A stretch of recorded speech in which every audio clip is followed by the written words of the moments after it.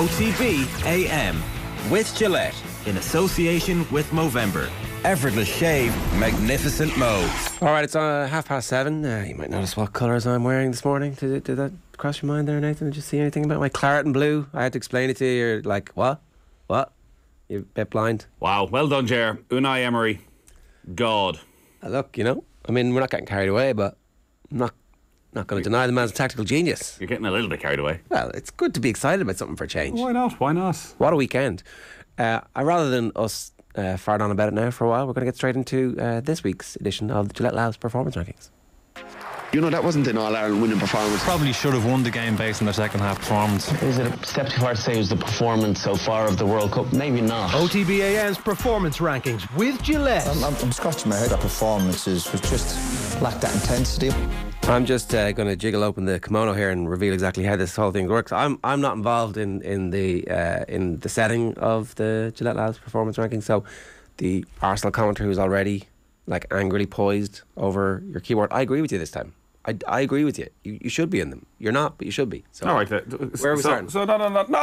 Put them up. Put up the performance rankings there then. Tell me who you're getting rid of for Arsenal. Who you're getting rid of? Arsenal should be in the green. Who are you getting rid of? Arsenal should be in the green. Come on, who are you getting rid of? Ireland Rugby. Oh, Reece McLennan, well done winning that World Championship. Arsenal won a game. Ireland Rugby. So well done. Do you celebrate the delivery of the post? I don't think you do. We're at a home game. We win all our home games. We always do. All right, we'll get rid of Irish Rugby and put Arsenal in there. Yeah, okay. I don't mind. Let's start in the red. Manchester United are in the red. You can't lose to Aston Villa and not be in the red. This is nonsense. Aston Villa should be in the green. Man United shouldn't even be on the thing. So why would they? What? They're not even relevant anymore. I was listening to Richie yesterday give the team news on Off the Ball and listening to the Manchester United team going, oof, really? Cristiano Ronaldo is captain. How is Cristiano Ronaldo back as Manchester United captain within a fortnight of basically refusing to come on the pitch? It seems strange, doesn't it? The handling of it now, where it was like, oh, he's a genius, he's rope-a-doping everybody into being able to get rid of Ronaldo. Unless this is the end, this is look how bad this is. I have to burn bridges with him because Ronaldo wasn't even the reason they lost, though.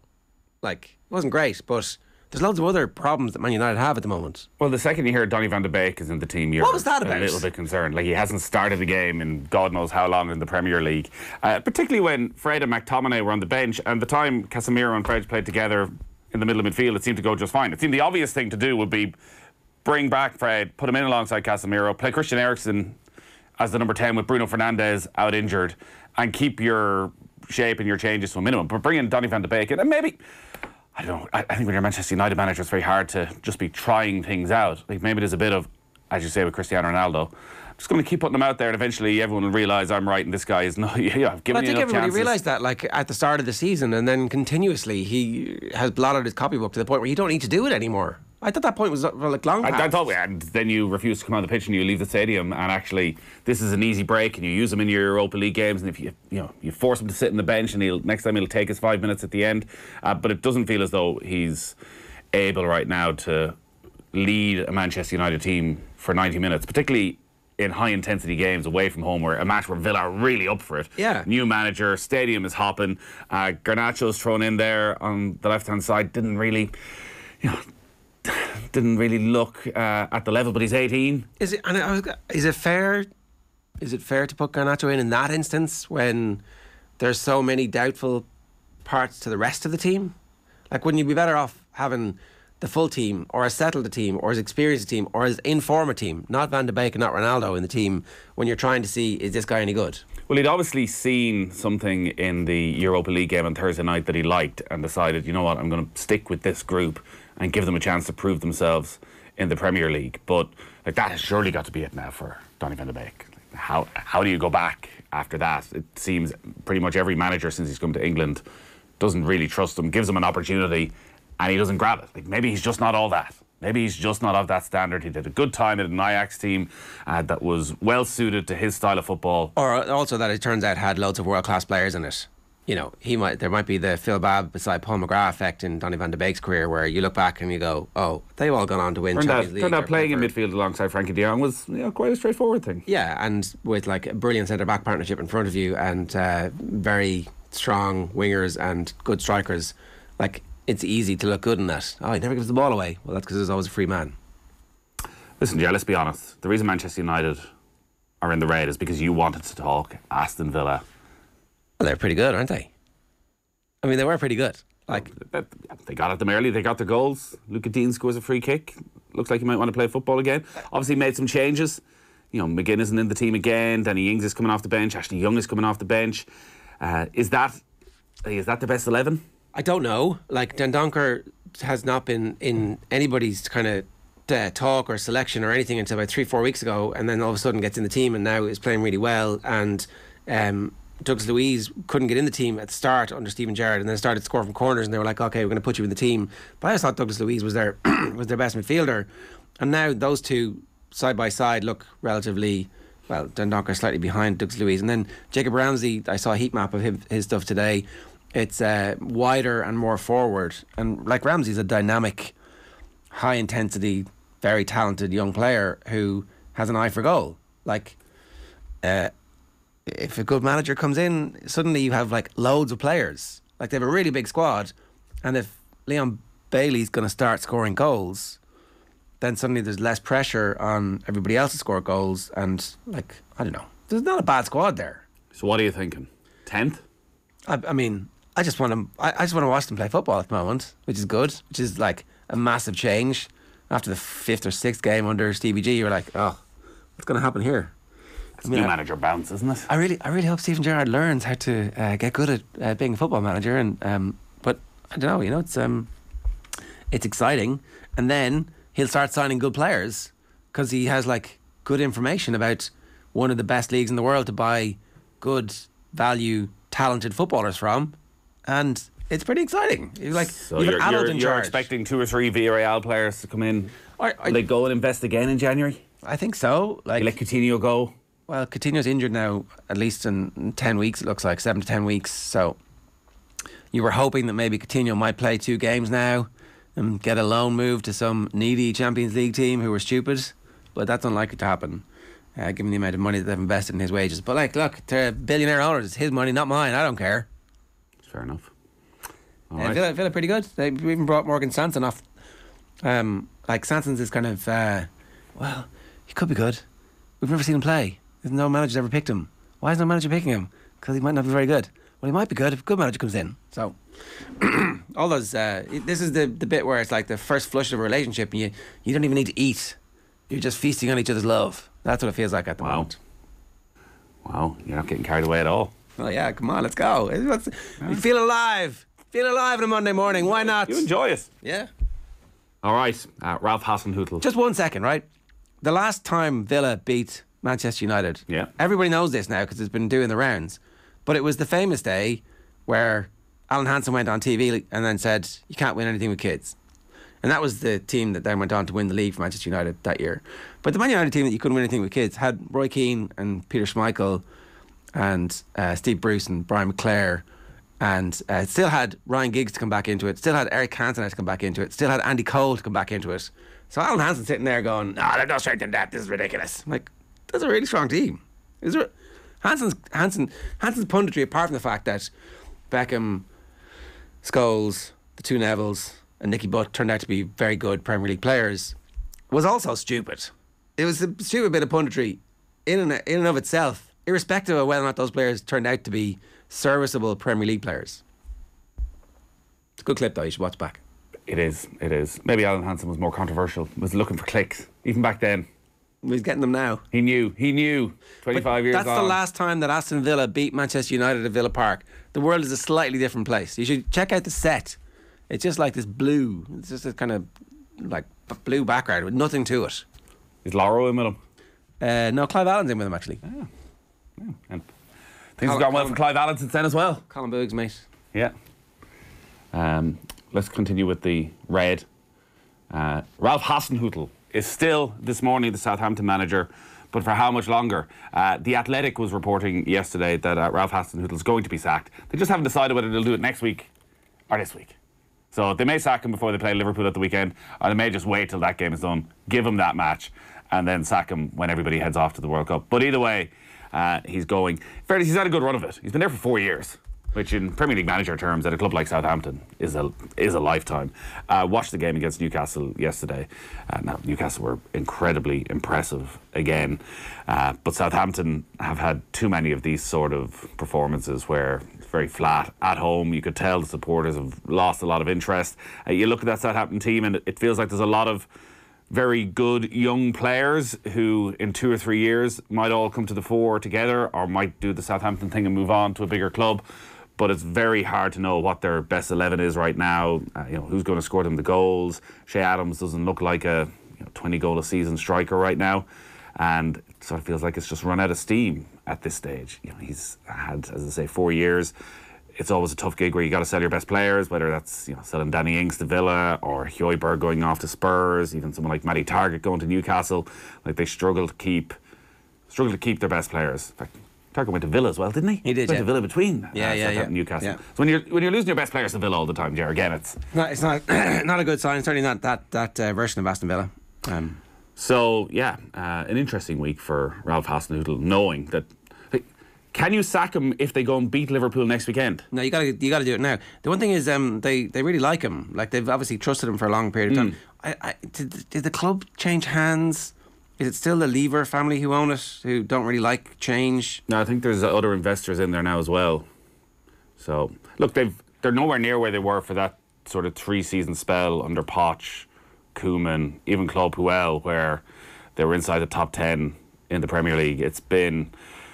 Every season there's sort of been 2 seasons within one where they'll go on this run of 12, 15 games where they'll be very impressive. Like at the start of last season, they started the season really well, and then it's a slow drift as the season goes on, and that sort of continued on into this season. And now when you look at Southampton, you look at the team yesterday, it's not a very recognisable side at all. Aside from James Ward-Prowse still been there in the middle and Shea Adams leading the line.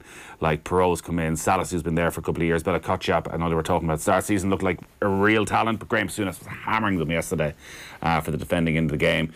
Gavin Bazun's had a tough old time obviously, conceding a lot of goals. Yeah. I don't know how much of it you can blame him for. But obviously the 2 Irish guys that we were very excited about coming into the Premier League are both conceding a hell of a lot of goals in Gavin Bazunu and Nathan Collins at the moment. But maybe the managerial change at Wolves and the managerial change at Southampton will change things for them. Yeah, fingers crossed. Okay, so would you sack him? Oh yeah, I think it's done. It feels done. It's felt done for a while. And who's going to get it? Steven Gerrard. Not a chance. They generally have a good record of finding decent managers, Southampton. They do, and I guess that was the German ownership. They were interested in having somebody that they could speak the same language to, literally and metaphorically. So it'd be interesting to see if they go back to the same place again. All right, what's next? In the Amber, Ireland A, the backup stars for Ireland, took a heavy beating against a New Zealand 15 at the RDS on Friday night. A lot of the conversation afterwards is, these guys will have gone down in the way that Andy Farrell looks at them, and obviously haven't done their chances of breaking through to a World Cup squad any good at all.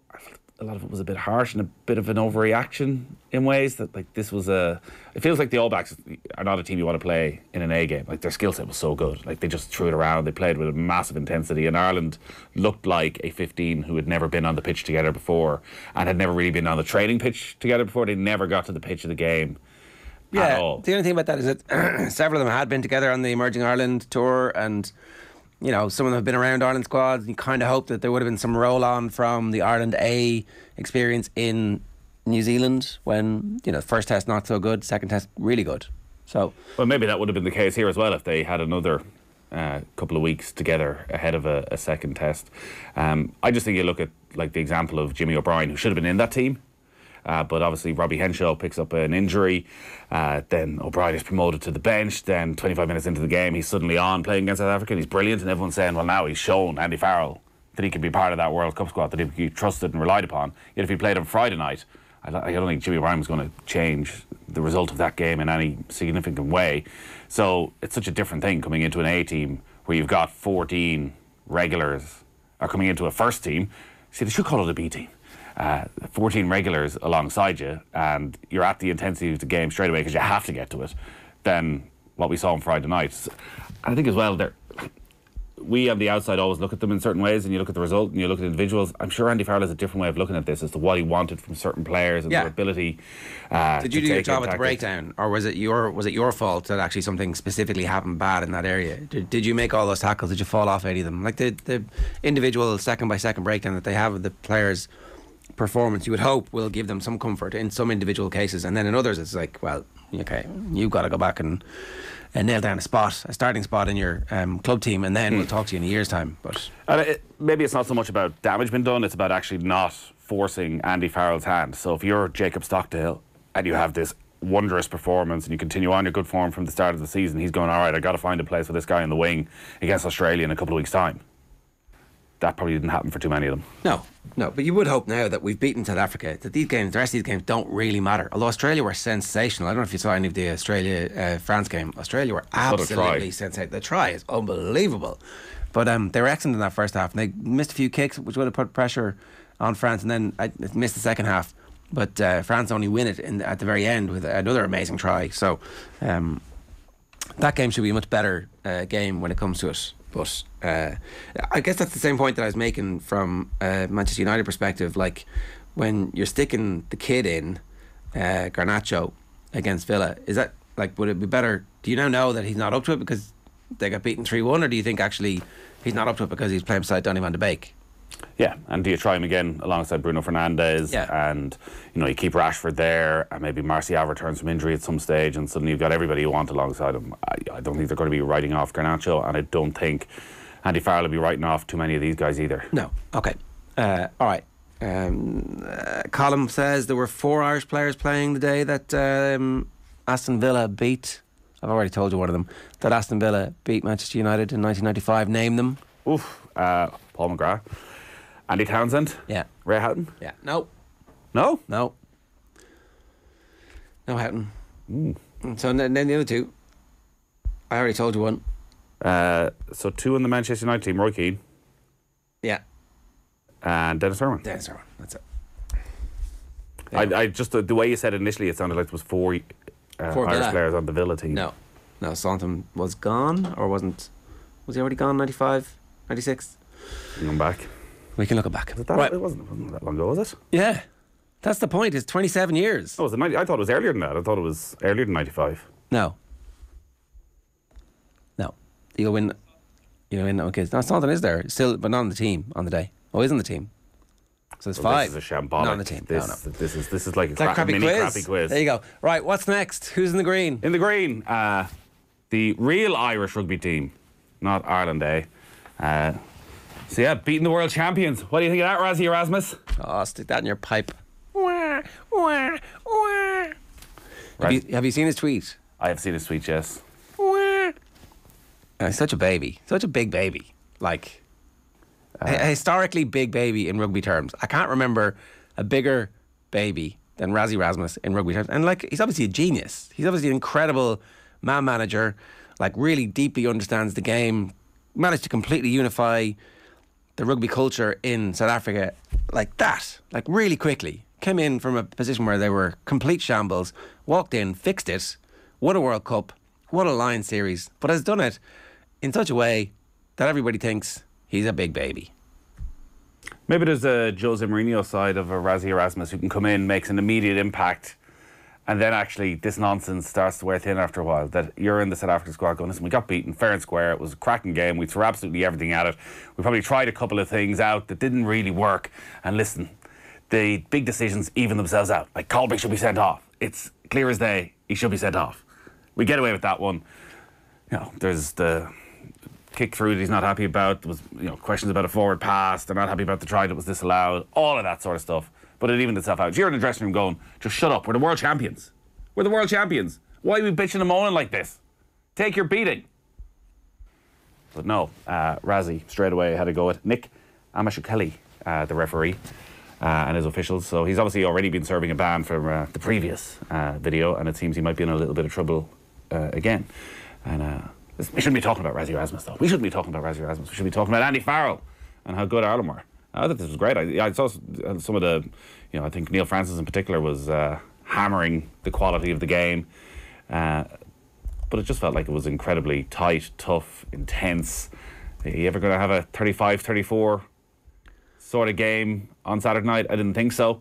And Ireland stood up to them. And when they lost big important players, the guys who came on, you know, whether it's Finlay Beelum, who I know everyone in Connacht has been raving about at the start of the season, came on and really brought that form into the game. When Ty Furlong goes off and stood up in the second half, Jameson Gibson Park, who hasn't been playing any rugby, is able to come on and transformed the fortunes of the team. He was sensational. Yeah, it'll never happen, but there was a case of watching it going, geez, actually maybe Gibson Park for the second half of every game, and just upping the tempo massively. I did wonder if that was part of the thinking as well, like putting Murray in at the start, because it looked like Murray had kind of slipped in the pecking order to third, but then they picked Craig Casey as captain, and so they gave him a start to see exactly how that would go on the A team. And then when Gibson Park came on, it was funny because we had talked with Brian O'Driscoll the previous week about the Leinster-Munster game, and he just had been comparing the metres made by the respective scrum halves, and how Leinster had a scrum half who was willing to make a break, and Luke McGrath, and had made like 70 odd metres, but there was nothing coming from Murray. And then Murray's last act, the one in which he gets injured, is actually a break, and you're like, wow, this is great, because all of a sudden it just transforms what South Africa are thinking. They're like, oh, hang on, you will do this to us. And then in the second half, obviously it's completely different, just the speed at which Gibson Park passes the ball, and the even the runs that players are making off him. That I was up behind, I don't know the names of the stands in Lansdowne Road, but I was behind the goal. It's almost as if we should name the stands after some famous historical figures who've contributed an enormous amount to Irish sport. What, do you know the names of the stands? The North Stand, the South Stand, the East Stand, the West Stand. Is that it? Well, what's the big one behind the goal, not the little one? The big one. Okay, I was in the big one up high, and it was actually, they were brilliant seats because everything happened in the second half right in front of us. And after an Irish boot kicks the ball through in the we cheated to score the try, which I didn't know until Razzie helpfully pointed out. Thanks, Razzie. Normally people cheat us, so we're very proud of that, you know. Well, what a brilliant try it was, like an amazing piece of skill from Caelan Doris, and then everything that happens the rest of the way through is sensational. But you could actually see from where we were sitting that it's on. Once Gibson Park makes his break, it's such a different. It was kind of slightly lower in the ground when Michael Obafemi scored his goal in the previous game. Who was that against? Scotland. No. Just the most recent November. God, how can I not remember this thing that just happened right there? You were commentating on it. Anyway, I was fairly similar. You could see if Obafemi just shoots, and then he just does exactly what he's supposed to do and pings it straight in the corner. And you can see if Ireland just pass this ball properly, they've got an overlap and they're going to go in the corner. But it's all kind of happening in slow motion, even though it's happening at 1,000,000 miles an hour. So they're Armenia. The Armenia game, sorry. Absolutely brilliant seats and brilliant fan experience as well, I have to say, because the fans have been taking it in the neck about like, oh, you're not paying any attention to what's going on. Fans don't pay attention when the game is shit. I think everybody has to like cotton on to this. When the game is good, when it's the All Blacks or when it's England or when it's nip and tuck against Wales, fans are going to stay in their seat and they're not going to be off going to have a piss or to drink pints. But when Ireland are absolutely killing somebody, everyone manages it in every other sport. When Ireland are killing somebody, they're not going to go off and get drinks and have pints and go for pisses. Or when it's a massive game, when it's the All Blacks, when it's England, when it's France, when it's the Springboks, nobody during the game was getting up around us. There was no complaints, apart from maybe the music, which was so weird. But so explain, I was reading this online. Every time there's a break in play now, they're playing music. Well, which I presume again at the Aviva, which is the loudest sound system in the world, overpowers everything. Well, in fairness to them, they pause and they wait and see if there's going to be a song, and then there's no song, and then they play music. And the music was everything from Black Eyed Peas. That's going to be a good night. Yeah, always a great song in the history of Irish sport. I'm like, lads, I mean, know a little bit of history here. Just know a little tiny bit of history. Don't play the Black Eyed Peas, right? Maybe play Black Eyed Peas Weekend. I don't know. But they played that, and they played Bruce Springsteen was the first one. I was like, I mean, I know Bruce is very likes Ireland because he makes loads of money here, but is it Irish? Is there something specific? But why are you playing music anyway? Like, the break in play is when you sit and you have a chat with the person beside you about the thing that just happened that caused the break in play. It's rugby. It takes 2 hours now. It was 2 hours and 3 minutes. Oh, I know it was 2 hours and 3 minutes. Yeah. But like, so I think I actually don't think it's that bad an idea, because there was a period where there was a scrum called and there were 2 injuries, and the injuries were just taking absolutely ages, and everybody was starting to have a chat and kind of going, what's happening? How do we get here again? What's the story? What is the music doing? Is everyone getting on their feet singing Bruce Springsteen going, yes, now I'm invigorated? Well, there was one that started a bit of karaoke, which I've now forgotten. And the people were starting to sing a little bit to it. So that's what they're trying to do. They want a little bit of karaoke going on. Like Ireland are playing South Africa, the world champions, and you want a little bit of karaoke, and you're praising people for sitting and watching the match. Yeah. Well, I'm not praising people for sitting and watching the match. I'm saying stop giving out about people going for pints when the match is not in the balance. Like, stop having this expectation that people should be like stuck in their seat for 2 hours. Like, that, I thought that it was crazy complaining about that last week, to be honest. So anyway, the match itself, Ireland played really well. South Africa played very well. There were some mistakes. Their out half, not very good at out half, it turns out. And we'll get into this a bit more detail with Quinny. We might try and get some South African reaction on the show tomorrow. That's a good idea that I've just come up with. Yeah, there you go. You can stick that one on the agenda. And you're getting carried away, Ger. Well, I getting carried away. A year away from the World Cup. I think we shouldn't get carried away. I think that the South African team that we face in a year's time will be different. They'll have a number 10 who kicks their goals at 100% more than likely, as opposed to. If they don't? Well, they probably will. They've got 2 other number 10s, and they won't be picking 15 at 10, and they won't be picking an 11 at 15. And so all of a sudden they'll just be a better team. I'm predicting that they'll be a slightly better team. I think we could be a better team too. I don't think we're finished. That's the one thing of South Africa will be a better team. Like, every team is going to have injuries when the World Cup comes around. We don't know what position. We do have a way of looking at it going, oh, but if Sexton was injured, well, like, other teams will have injuries as well to key players during this. Yeah, Sexton and Gibson Park might be very, very, very, very, very, very important to us. Ireland are a completely different team when Sexton plays. So now I would actually stop playing Sexton. I would stop starting. You would have stopped playing Sexton 3 years ago. Well, well, you have to now, right? You have to bring him off the bench. You see, I always think the conversation pre a run of games is, well, we'll play Sexton in the first one, then obviously we'll rest him. And then what'll happen is the week of the Australia game, there'll be no question that, like, Sexton's going to start against Australia. You would think so? Do you think in the long run that's the right decision? No, I don't. I think it's a very hard decision to drop him when he's playing as well as he is. So don't drop him. Put him on the bench. Do you really learn a lot that is relevant to, like, what does Joey Carberry do against Australia that gets him a start? Like, you're just giving him a start for the sake of giving him a start. He hasn't earned a start. He hasn't done anything near enough to get near pushing Sexton out. So he comes in, does grand against Australia. Are you starting him in the Six Nations? Yeah. So you're sort of making him the de facto number 10, even though he's not going to be that at the World Cup, just so he's got enough game time under his belt. So with that, if he does become the number 10, which historically has happened, we've seen injuries to Sexton over, like, specifically a 4 or 5 game period. Sexton gets injured and misses a game or 2. And so if those game or 2 happen to be a quarter final, then you've got nobody who has any experience. But he doesn't. Like, Sexton, now, every hit he takes feels like it's twice the ferocity of anybody else taking it. And you look at him and go, he's definitely coming off now. And then 2 minutes later, he's running the show once again. But for Carberry, as much as it's, like, Joey Carberry's vastly experienced. It's, 6 years since Chicago at this stage? So, he has all the experience he needs in some ways. Is it not a mentality thing? And you can't change that, because no matter what happens, you're the backup, Joey. So you can't give him the jersey against Australia, go, show me that we should replace Johnny Sexton with you, because no matter what he does, he's not getting that jersey off Johnny Sexton between now and the World Cup. So he needs to have a mindset, actually, of, I need to be able to come in at short notice, and I need to be able to finish off games if Sexton goes off injured. Yeah, that's certainly one thing. But what if Sexton gets injured, and then he does have to start those games? So absolutely, but I don't know if there's anything that happens over the next year that changes his performance in a year's time, if that happens. I think that playing 5 or 6 big games and starting 5 or 6 big games would be hugely important.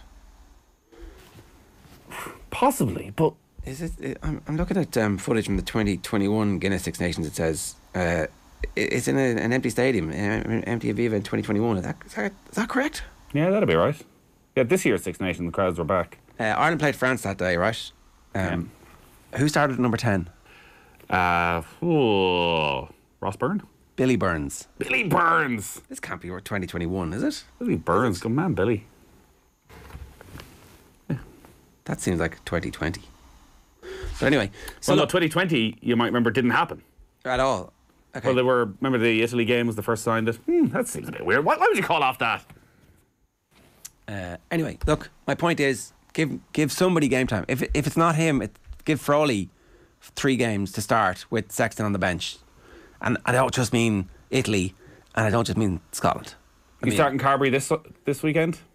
I guess so, yeah. Or maybe you start Frawley this weekend and Carberry's on the bench for that, and then the last one you start Carberry and Sexton's on the bench. Crowley? I don't think so at this stage. I think he's got to displace Carberry in Munster. I feel like we're still going to be having this exact conversation. We are. Nations.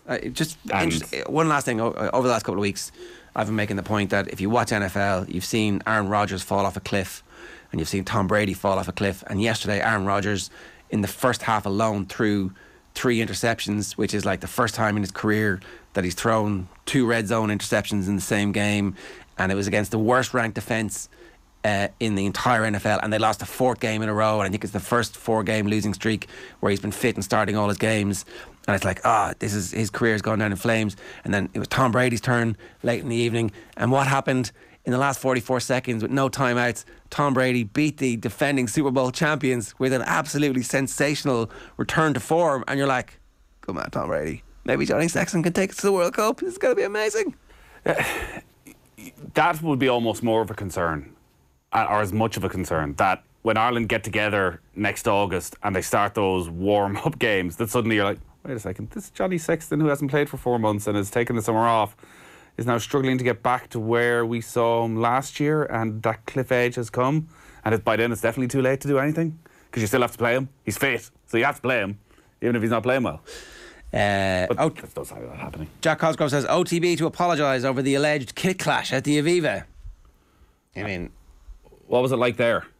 I mean, well, I know the team on this side is Ireland because it's got all the Ireland players in it. Another team on that side, well, they've got even Etzebeth, and he's like the giganticest human being you've ever seen, except for his second row partner, who's slightly bigger. Was it Lou Dieger is bigger? But they were big men. Could we not just play in white? We used to have a cool white jersey. It was great. There's no such thing as a cool white jersey. There is. The Kildare jersey, the Real Madrid jersey, and the Ireland away jersey. Cool white jerseys. No, I'm not sure. Now, the kick clash, watching it on TV, I thought it was difficult at times. Again, you know what's happening because one team attacks this way and the other team attacks this way. So it's not quite like soccer where they're totally mixed up the whole time. But it was still way too close. When the ball was over on the far side of the pitch, you're looking, is that? Yeah, who's leaping there? Is that one of? Is that? Yeah. Like when Josh van der Fleer try went down. By the way, Josh van der Fleer's handling in that moment of like, okay, I know exactly where my feet are. I know where the try line is. Yeah, got it down.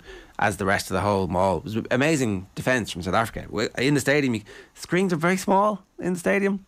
Like if you're the level of moaning out of people who go to rugby matches is getting to insufferable. And you're watching the big giant screens aren't big enough for you now. They really aren't. Oh, and you had to get off your seat for your pint. No, you didn't. I mean, did you get pints delivered to your seat? You don't get pints delivered to your seat. No, you just bring a hip flask. It's fairly obvious. There's an obvious solution to all of these problems. Wow. Dave Cos says the overhyping of the Irish team will be terrible. Security. Is it? Look, are you? In a way, I think we've gone reverse now, where every conversation, think of the last year, they've won at Twickenham, they've won down in New Zealand, they've just beaten the world champions. It'd be acceptable to lose the run of yourself here and say Ireland are the best team in the world right now. France are the best team in the world. But they have to go beat France. Yeah. They have to go and beat France. Robert Campbell says Leeds United jersey, best white jersey in Christendom. See, I don't mind a home jersey that is white, but any Ireland away jersey, whether it's rugby or football that is white, I'm not getting on board with. Why? Just think they don't like the look of them. In Italia 90? It's fine. That's great. But I think both those the green jerseys. Is this your anti-English stuff coming in? Is this like a slight green tinge? Is that what's happening here? No, absolutely not. I just... okay. No, you love England. Darrow Toole says Carty is the next best out half. Carty is the next best out half after Sexton in Ireland, says Darrow Toole. He might be, but he's not getting in. So he hasn't got a sniff. Carberry's more injury prone than Sexton, says Mr. Quinnis. The logic to play him over Sexton doesn't add up, in fairness. He would definitely need a run of games where he doesn't get injured. Chris Cal says, morning lads, watching the Villa yesterday, weird. What a good manager can do with good players. Mark Dunning says, not enough green to go around this weekend, but Aidan O'Brien's performance at the Breeders' Cup deserves to be in the green. I hope the Jets are in the green, Ger. NFL great this year, says Shifty Lad. Yeah, they beat the Bills last night with a comeback performance where it looked like they were going to get torn apart in the first half, and then were excellent afterwards. And then we've got questions for Alan Quinlan coming in. We'll get to those in a moment. Who is that? Oh, one more green. One more green, yes. Rhys McLennan, we got to mention. World champion, Ireland's first ever world champion in gymnastics, won over the weekend in Liverpool. Has had a very difficult couple of years, was hugely frustrated with his performance at the Olympics, where he made one big mistake and that cost him a chance of a medal. You know, he went to Tokyo with a real expectation of medaling, and it didn't happen for him. He didn't take the gold at the Commonwealth Games, at the European Championships, and so he went into the World Championships, as always, with some expectation, but I think probably with a lot of nerves as well, because he hadn't been able to deliver on the big occasions recently. But he delivered big time over the weekend and got the World Championship. I don't know if you saw his interview afterwards. Very, very emotional. You could tell what it meant to him. Still just 23 as well, Rhys McLennan. So well done, Rhys. Yeah, there's. I hope this is like the bang of Pádraig Harrington, where it's like you're always not quite sure if he's going to make it to the level you think he's really going to be able to make it. And then there's just this mad explosion of like, no, I made it. I can do it now. Yeah, and the fact that the Olympics are so close together, we're now just 18 months away from Paris. It's going to come around very, very quickly. So the buzz off this and the momentum that he has should carry him through. All right. If you want to get in touch with us this morning, 0879 180 180 is the WhatsApp number. That's this week's edition of the Gillette Labs Performance Rankings. OTB AM's Performance Rankings with Gillette. Right, a reminder that Braeburn Coffee is the official coffee partner of OTB. Each week we're giving one lucky viewer a €100 voucher to spend on some Braeburn coffee goodness at an Apple Green store near you.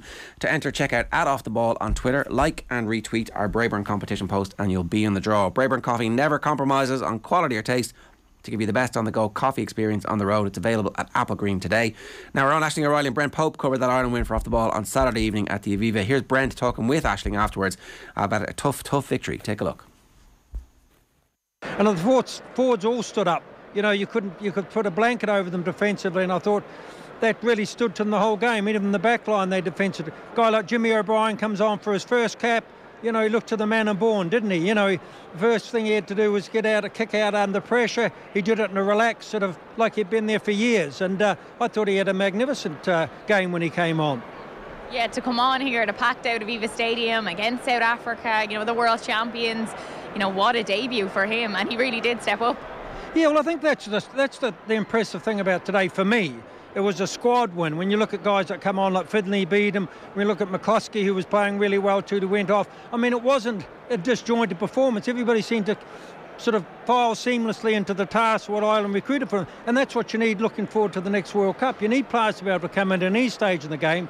Like O'Brien was playing out of position, essentially. I mean, I don't know when the last time he played centre for a protracted period of time.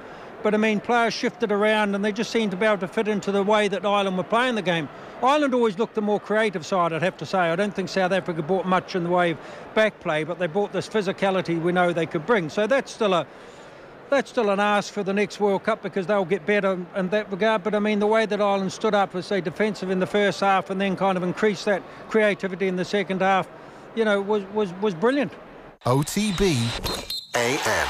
This is OTB Sports Radio. Have you subscribed to the OTB Football Podcast?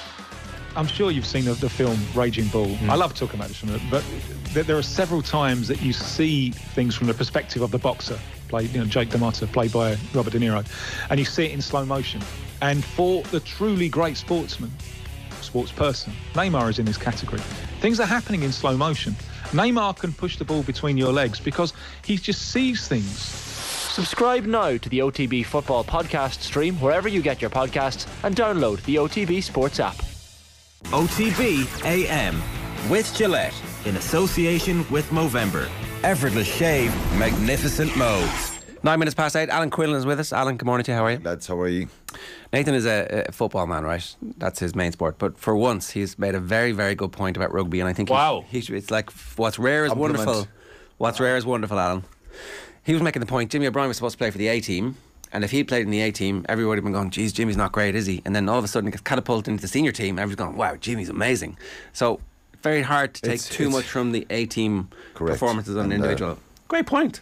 It is, yeah, and maybe Friday night was a tough night for him, and probably on reflection afterwards when I watched the game back on Saturday morning, it was a tough night for them for a number of reasons. Obviously, physically, they lost the battle in the collisions, the breakdown, stuff like that. And then they played a side who, all their players in New Zealand, they're all playing Super Rugby. They're all starting in their Super Rugby teams. Some of the Irish players are not starting when everyone's available in their provinces. You made a great point pre-game, I think, about the chippiness of certain players getting selected for the A team. In your day, traditionally, everybody would have been like, "Well, I should be in the senior team." Bit of bitterness, yeah. Yeah, with the All Blacks, there's like a lot of those players. It's different. For the Irish players, they're like, "Oh, this is my chance to see what it's all about." And it's a bit different, Ger, now, because it's Team Ireland. They're all together. They're training together. Back traditionally, we would have been completely separate. We would have been given out about the hotels we were in, the travel we would have had to do, all that stuff. Great night Friday night after you play the A game, and then you go to the international if you're away in France or in England or wherever. But it was a learning curve for them. It doesn't necessarily make them bad players, because a lot of them, it was their opportunity. And maybe I was a little bit negative. I don't know, I kind of thought about it afterwards, was I being a bit harsh on them. It wasn't really, you're not judging players individually. I think collectively they were all off a little bit, and it was something that they really need to understand. It's no harm that happens to them in that type of game. Like, is the understanding that they're thrown together, and it's very, like, Ireland is so system based and knowing what your exact role is all the time, and those alongside you, that if everything isn't in place, it can fall apart quite easily. Well, I put it this way, Nathan, if they played again this week, you'd get a reaction, you'd get a much more energetic type alertness around the breakdown, around some of the New Zealand players, their strengths and stuff like that. I would imagine it would have been a really kind of positive week, being in with the seniors and Andy Farrell and the other coaches training them. And maybe they just mentally expected it to happen, being at home in the RDS. I'm sure they were very conscious and aware. I'm not saying they weren't conscious and aware of when you're playing New Zealand.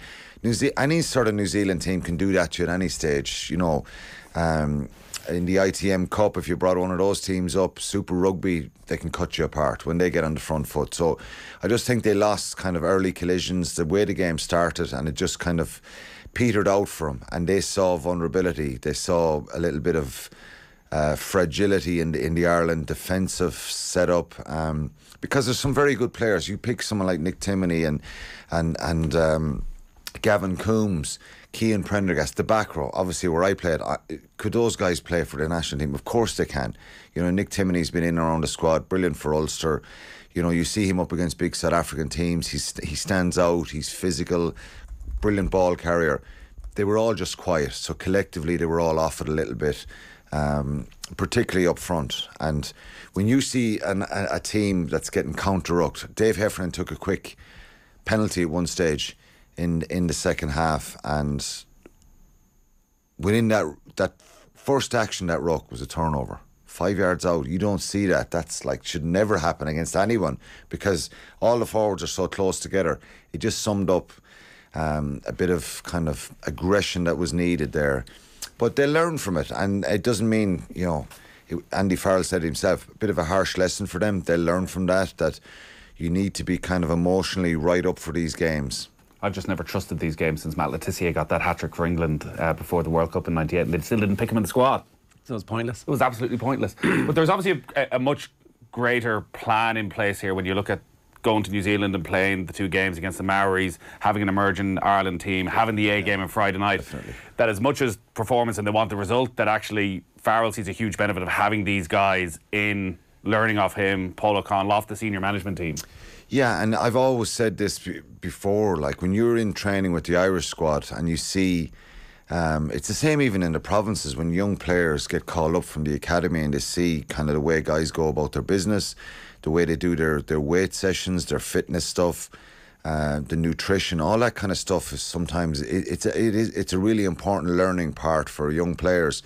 And for players being in around the squad, I think very positive end to the tour in New Zealand with the second string winning against the Maoris after a really tough start. And Friday night was kind of like the first Maori game, probably a little bit more ruthless from that New Zealand side, but that first Maori game was they were kind of blown away a little bit. Great reaction to win in the second one. Emerging Ireland, really positive.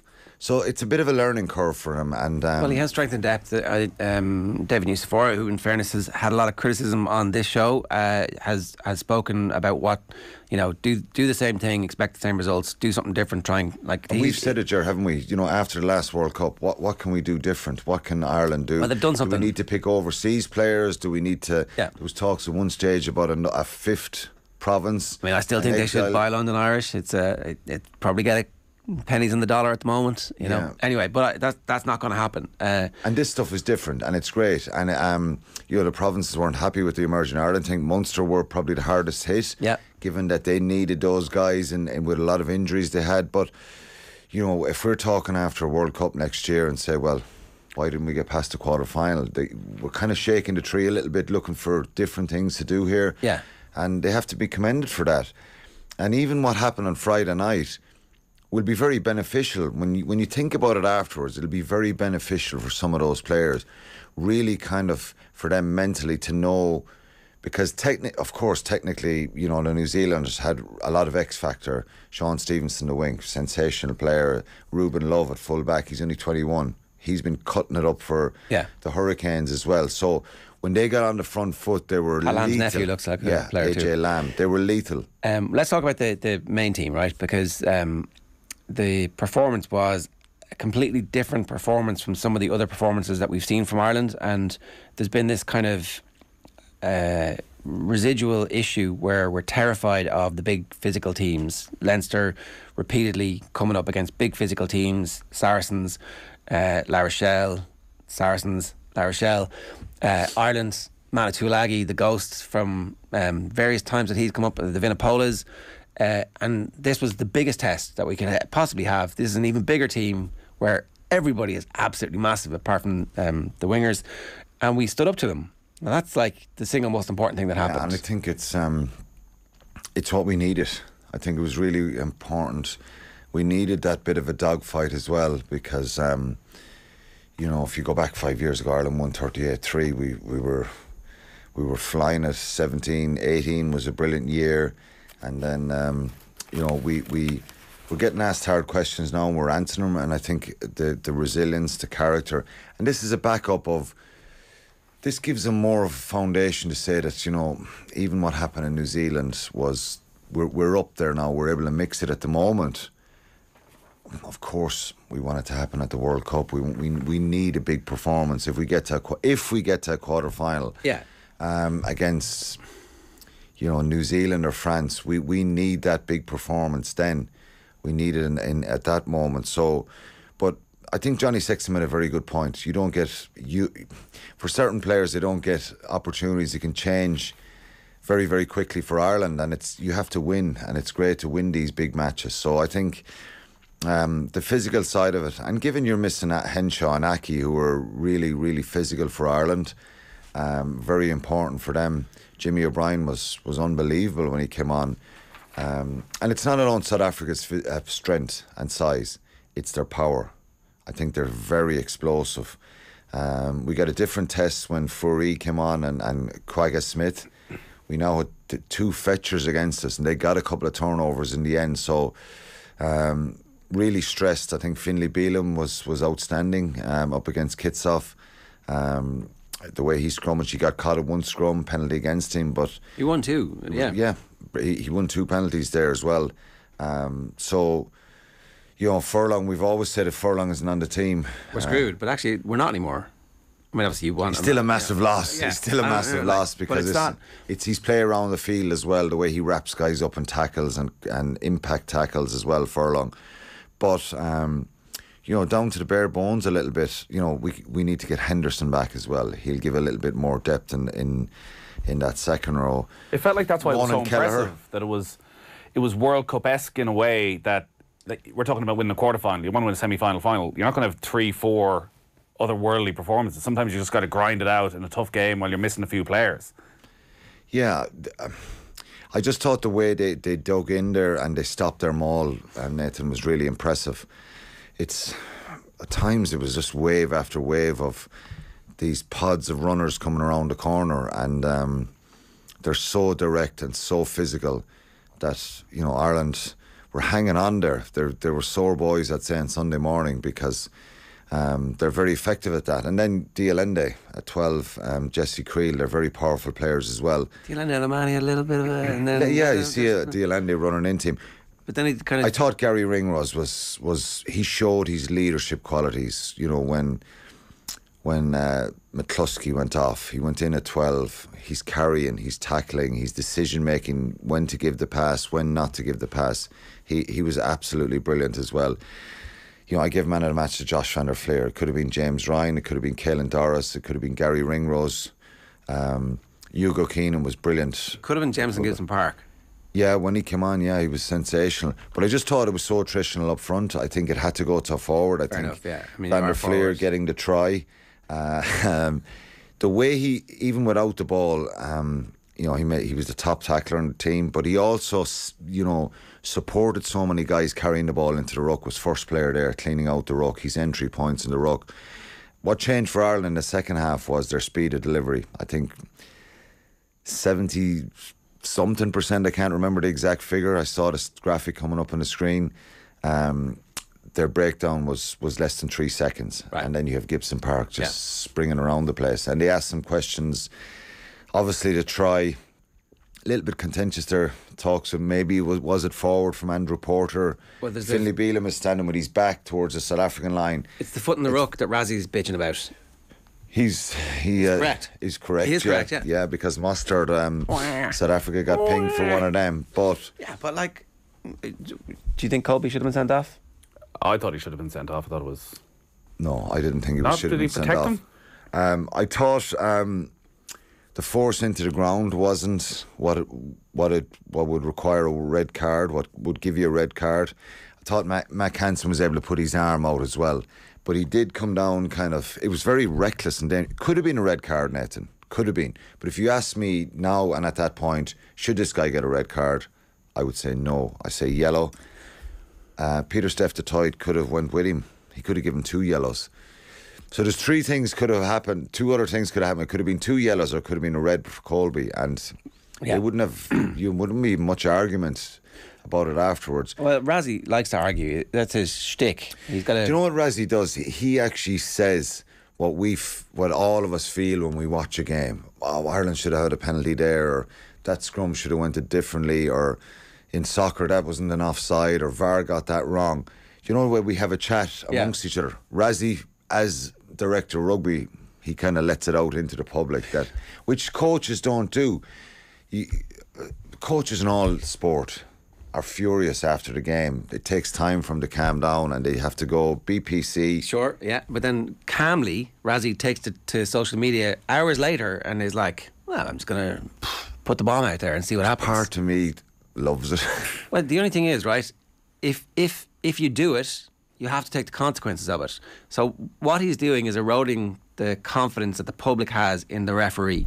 It's wild conspiracy. It's Donald Trump. That's what this is. Yeah. It's eroding people's belief in the systems and the reality is now you're not going to get, like, all the referees have obviously would have spoken about what happened on the lines, and this one will come up again.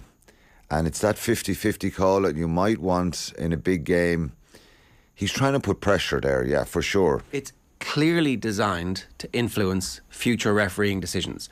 This isn't just whining to show what a great lad to the South African fans he is. It's clearly designed to influence future refereeing decisions. And if that's the rules of engagement, then that's fine, but it's going to happen right across the board. Unless World Rugby comes and says, we told you, don't do this again. We banned you for 6 months. You've done it again. You can't come. You're banned again. Like, does it have any difference in influence, though, than Joe Schmidt going to World Rugby, as he would say after every Ireland game, where he'd have their own report on the referee? But you're allowed to do that. It's internal, I understand, but that gets back to the referees. That there's an understanding of the questions and the pressure. Will have a number of things on Saturday that they will report back. So that happens standard. I think when it comes out in the public, you're also giving the fans a bit more fuel to start kind of barking on social media as well. Look, there's a South African guy who's making videos at the weekend. Again, he does it after loads of games. The guy who's not Razzie. Yeah, well, I think it came on so quickly after the game. There was no way Razzie could have made those videos.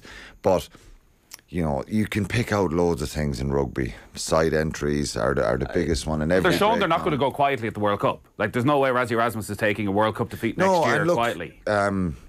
That's what he's doing. And as I said, part of me loves the fact that he highlighted something here that was... I couldn't see it in commentary because we don't give... It's afterwards that picture comes up, not while we're on comms. But Dan Sheehan did kick the ball out of the breakdown, and they got pinned for one. That was probably more clearer, and there wasn't as many. Yeah, I don't know where the referee was standing for that one, but the next one was clearly kicked out of the breakdown and penalised. Yeah, yeah. If you're a coach, Ger, I'll ask you, if you're a coach and you see that yourself, though, what are you feeling? Well, what I feel is different from what I tell everybody publicly. What I tell everybody publicly is and what the message to your team is. That's the point. Most coaches come out and they have to bite their lip. And the other thing is, right, do I have a track record of, like, leaking? It was brilliant, though, the video. Like, an hour-long video where... I'm not saying it's right, but it was brilliant. And like, so you think still his players are on side with what he's doing? They're like, yeah, they believe in him, and I think that they have a very, very tight, seem to be a very tight knit bunch. You go back, honestly, being in South Africa in 2016 and what we did to him in 2017, they were in turmoil, and a lot of really good players in the field, badly coached, I think. And with respect to Alistair Coetzee, who was very nice to us on that tour when we were there in 2016. I was there for Sky and I was doing the commentary. He was very welcoming as the opposition manager to the media and stuff. They were in a tough place. They were in a difficult place. They weren't organised. And what Razzie Erasmus and Jack Nienaber have done, they just seem to have a swagger about them. They're so well coached. Their pressure on the opposition, their kick chase, the type of players that they're getting to developing. You know, they've done a brilliant job there. So they were on it at the weekend. They really wanted to win in Dublin to make a statement. And I think that's the impressive part. Ireland were under so much pressure at times. They had a long periods in the Ireland half in the first half of the game, and Ireland kind of stood up to that. At full time, Willie LaRue was going absolutely crazy with the referee. Which he does. And he I just thought that... I saw him do some of that stuff in the Rugby Championship. He does a lot of whinging, Willie LaRue. He made a big difference when he came on. He looked very, very dangerous. The game was opened up a little bit, and they were really throwing caution to the wind. And sometimes you have to ask the question, if South Africa kind of played like they did when they're chasing the game, and this is the real intrigue, would they put 20, 30 points on teams? You know, if they start like that. We had Joel Stransky on Friday night talking about how everybody in South Africa is dying to see what happens with Willems at 10, because it's going to be a different game. It's somebody who's like really keen to get the ball out. He played really badly, I thought. You know, was under pressure, kept getting blocked down, missed kicks. If they were talking about so that their 13 is injured at the moment and not playing, who they think Onouha, who's a wonderful player. They have Matty Lebok, then the Stormers fly half as well, and there's people calling for him to come in there. So it'll be a different team that we play in a year's time, because they'll maybe You're telling me they won't play Handré Pollard at the World Cup? Maybe they'll pick Handré Pollard. He kicks all his goals and they win 18-16, and we're like, The South African rugby magazine Zellum Nell was questioning the selection and said, is it possible that Erasmus used Saturday to show Ireland something different to what he's planned for them in France next year? Could it be the obvious pitfalls of launching the Colby experiment this week was part of a probe to see how Ireland would respond? Surely the box coach has clearly understood the potential implications to the defence and kicking game, or are the wheels coming off? Has doubt crept in, and are the box coaches starting to panic? Drama, I think, and rubbish. I think you don't pick a team now and say, of course, if Handré Pollard was available and they played Willems, then they're telling everybody we're looking at a different option. We're trying to get a bit of depth here, seeing if we need to do things differently. But that's not the case. Ireland kicked the ball 23 times from hand on Saturday. South Africa kicked it 22 times. When you're in the kind of early 20s, that's not a lot of kicking in the game. we've gone away from that. And I think you have to kick. Why did he pick Conor Murray at the start? Experience, I think. Because Gibson Park defensively, yeah, I think so. And I think they were looking at the impact. Whereas if you're starting Gibson Park and you're bringing Conor Murray on, it's a different type of impact. You're closing out a game with respect to Conor Murray more, and whereas Gibson Park can run and he's quicker, and he's been superb. And I thought Conor Murray played really well in that game. He'd one kind of box kick that was a little bit longer. But I thought Ireland could not go out the other day, and the game was not going to be about throwing the ball around early on. You had to be really kind of on the money with your set piece, your defensive stuff, your breakdown, and your kicking game. So it was going to be that type of game early on. In the first half, half, it was going to take time to open things up a little bit. We did actually go wide early a lot, and good few times, yeah. And the passing wasn't great. Like you would say that Ireland. You know what, Ger? I would say the passing maybe was a tiny bit off, but their defence was incredibly aggressive. It's a fair point, but even with the aggressive defence, like a lot of passes in the first half didn't go to hands in a way that you think maybe if this was our third game. Because and I said this last week. It's when you come together. They haven't been together since the summer. Big high, and it takes time. It's always the start of the Six Nations as well. You're not really sure who's going to hit the ground running. Preparation is short. Ireland have a better situation than most other nations because they have 12, 13 guys who are starting for Leinster. So that cohesiveness is a little bit easier. But it's different calls, different game plan, different structure.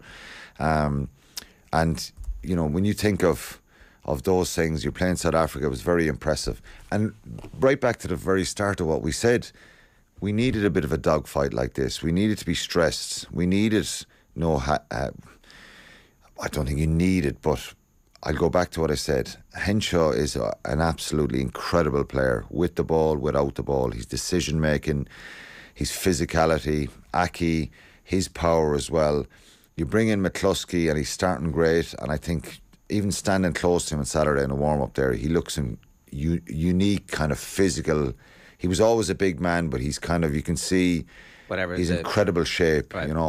It's unfortunate for him. I hadn't heard. And he's playing really well for Ulster this year. This was a brilliant opportunity for him. Yeah, like you would say that he's right there now. That he's that fourth centre that Ireland needs. Yeah, because Chris Farrell has gone out of the picture, and he was there at the World Cup for Ireland, and you think he was kind of one that was there, but McCluskey is right there now, and it was a shame for him. But also say Ian Henderson, we need more depth on Saturday. We're stretched a little bit. James Ryan. Who's Henderson replacing? I'm not saying he's replacing either Tadhg or James or James Ryan, but he's a British and Irish line, Nathan. He's a physical player. He's a very skillful player. We need more depth there. Kieran Treadwell came off the bench, so if we go down along, you're down to Ryan Baird, Joe McCarthy. They're young players still. I think that experience, we need that in the next 12 months. And Henderson, he's had a lot of bad injuries, and he's a very, very good player. You could put Tadhg Beirne in the back row, and suddenly Peter Manny's on the bench, or Ken Doris is on the bench. All of a sudden it's like, wow, we've got that. Well, that's what I'm wondering. When you look at the performances those guys are putting in for every game with Ireland at the moment, it seems very hard to find what your best five there would be, which is... At the moment, they're the best five because they've beaten New Zealand the last two games, and they've beaten South Africa, the world champions, so they're the best five at the moment.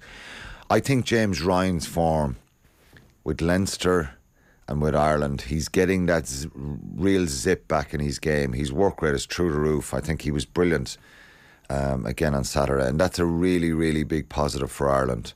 Caelan Doris was, what a footballer as well he is. That was sensational. Des Kirby's. Hi lads, hope you're well. Thanks Des, hope you're well too. Could you ask Alan Quinlan, why didn't Ireland play Joey Carbery against South Africa from the start? We know what the brilliant Johnny Sexton brings. Joey needs time at 10. The number 10 debate, which is as old as Irish rugby. Yeah, I think they wanted to win the game first and foremost, and unless Johnny Sexton gets an injury and rules him out, he's going to be starting at the World Cup. So I think Carby started in France last year, did really well, and I just think he's trying to pick his best team here for South Africa. Yeah, well, I think the South African game is like, we're supposed to be the world number one and they're the world champions and beat the Lions. Let's pick our best team for that. I can understand why he did it, right? But you think now for the next 2 games, Frawley starts next week, Carby starts the week after. You'll start with picking from England, picking for France in the Six Nations again. Yeah. That's what you want. Yeah. Well, I have to see. You have to see what it's like, right? Yeah, he did well in Paris, didn't he? They lost the game narrowly. Put Sexton on the bench for those games. Yeah, and that's. I think it will happen a little bit. There will be a bit of. But is this not down to Joey Carbery? Like, we're debating 3-4 weeks ago. Like, is Joey Carbery Munster's best out half? Well, like, I think he needs to put himself in a position over the Christmas that we're going into the Six Nations, and there's at least he's in such form that you go, all right, this guy might be the form number 10 in Ireland right now, but at the moment he's miles behind Sexton. It's difficult for him with Munster as well, you know, because they are under that kind of pressure, you know. So it invariably ends up being stop-start for Joey with the Munster stuff, then not playing games, injuries he's had. So look, he is at Munster's best fly half, and I think he is a wonderful player, and I think I'd have no issue with him going in there. You know, you'd be a little bit nervous. I think Sexton's presence is really important to this Irish team. He's the captain as well. He drives them. But I wouldn't have started him. If you asked me this last week, would you start Joey Carbery? Not for that game. I think Sexton needed to be on the field. He was fit, he was available. And that's what Ireland have to do at the moment. I think, you know, bring Carbery in for some of the Six Nations for sure, and switch it around a little bit. But they want to keep this momentum going, and this debate will come on about, you know, we're peaking early and what's next year going to be like. Who knows? Well, that's the question. Can you imagine? You beat Fiji, you beat Australia, you're heading into the Six Nations. Oh, we're going to rest Johnny Sexton, bring Carbery in. England come to Dublin and beat us. And suddenly all the momentum you spent 2 years building, like, that's far more damaging potentially than actually. Yeah, but how do you control that? What do you do? Say, well, we'll lose these games now and we'll win the Six Nations. You just got to keep winning. Yeah, I think they're very aware of it. I think the public are very aware of it, the media, and it is what it is. I think Ireland just got to try and keep building and really hope they can keep that momentum. Greg London says, brilliant rugby on Saturday, but what is different this time around from 4 years ago? The way we're playing. That's the fundamental. Well, there's 2 things, I think. We know we have that game in the locker where we can box kick and we can be pragmatic, but we can now stretch teams more. I think the accuracy of passing and the ability, even under pressure, even that line speed they got on Saturday by Jesse Creel and DLN and Mapimpi. Even you remember the Hugo Keenan one, the first half, where he just got ball. If he could have got the pass away, you're thinking try time to Balakoon. Mapimpi gets the tackle right. Again, they can be a little bit sharper there, maybe a little bit deeper, but I think we're playing differently. Like, I go back to New Zealand, the way they held on to the ball in Wellington, the options, and it wasn't wide stuff. It was small, intricate plays down the blind side, runners on the inside, support play, anticipation. That attacking stuff is in better shape than it was in 2019. So that's what's different. And the strength and depth is the other thing. We're a couple of injuries away from losing a game and being in a bit of turmoil because there's certain areas we don't have depth in. Can I ask you about the wings and Balakoon's performance? There's no James Lowe as well, remember that? And Conway and Earls, and there's a lot of players in that position. Did Balakoon do enough to put himself to the top of the pile? Didn't really get many options at all. He was quiet in the game because he didn't. I think he did well under the high ball. He dropped one. So, not really a test for him. For some strange reason, he didn't have a lot to do. There was a lot more going on Mac Hansen's side of the wing. And obviously Hansen finishes the try, but Balakoon didn't get a lot to do. But is it Hansen +1 then? Hansen always starts. At the moment, yeah, I think, well, James Lowe will come back into the side because I just think his physicality, and he obviously the big left boot. Yeah, and plus he tidied up the defensive kind of issues. They weren't a physical thing that he was afraid to tackle, or it was just timing stuff and getting his positioning right. So I think James Lowe and Mac Hansen are the two starters at the moment. Quick word about England, who were beaten by Argentina. Does this matter for them? How much does it matter for them? What's the... I looked at the press reaction yesterday, and even Eddie Jones in his press conference was talking it down a little bit and saying obviously it's not ideal. There's a lot of stuff that's nearly clicking for them. And somebody asked him about the World Cup, and he said, it's 11 months away. That's a long time, he said. So he seems pretty comfortable. And you can put so much emphasis on selection and different types of players, and you could never write England off from assembling a squad, even if there's younger players or new guys come in and go to a World Cup and do something. So it's not ideal for them. But I think people forget here that Argentina were always going to be a serious threat. If we played Argentina last November, we beat them very convincingly, 53-7 I think it was. But what Argentina did in the Rugby Championship, winning in New Zealand, running South Africa close a couple of times, the Australia games as well, they were, beating Australia in Argentina. They're a very, very good side now, Argentina. Yeah.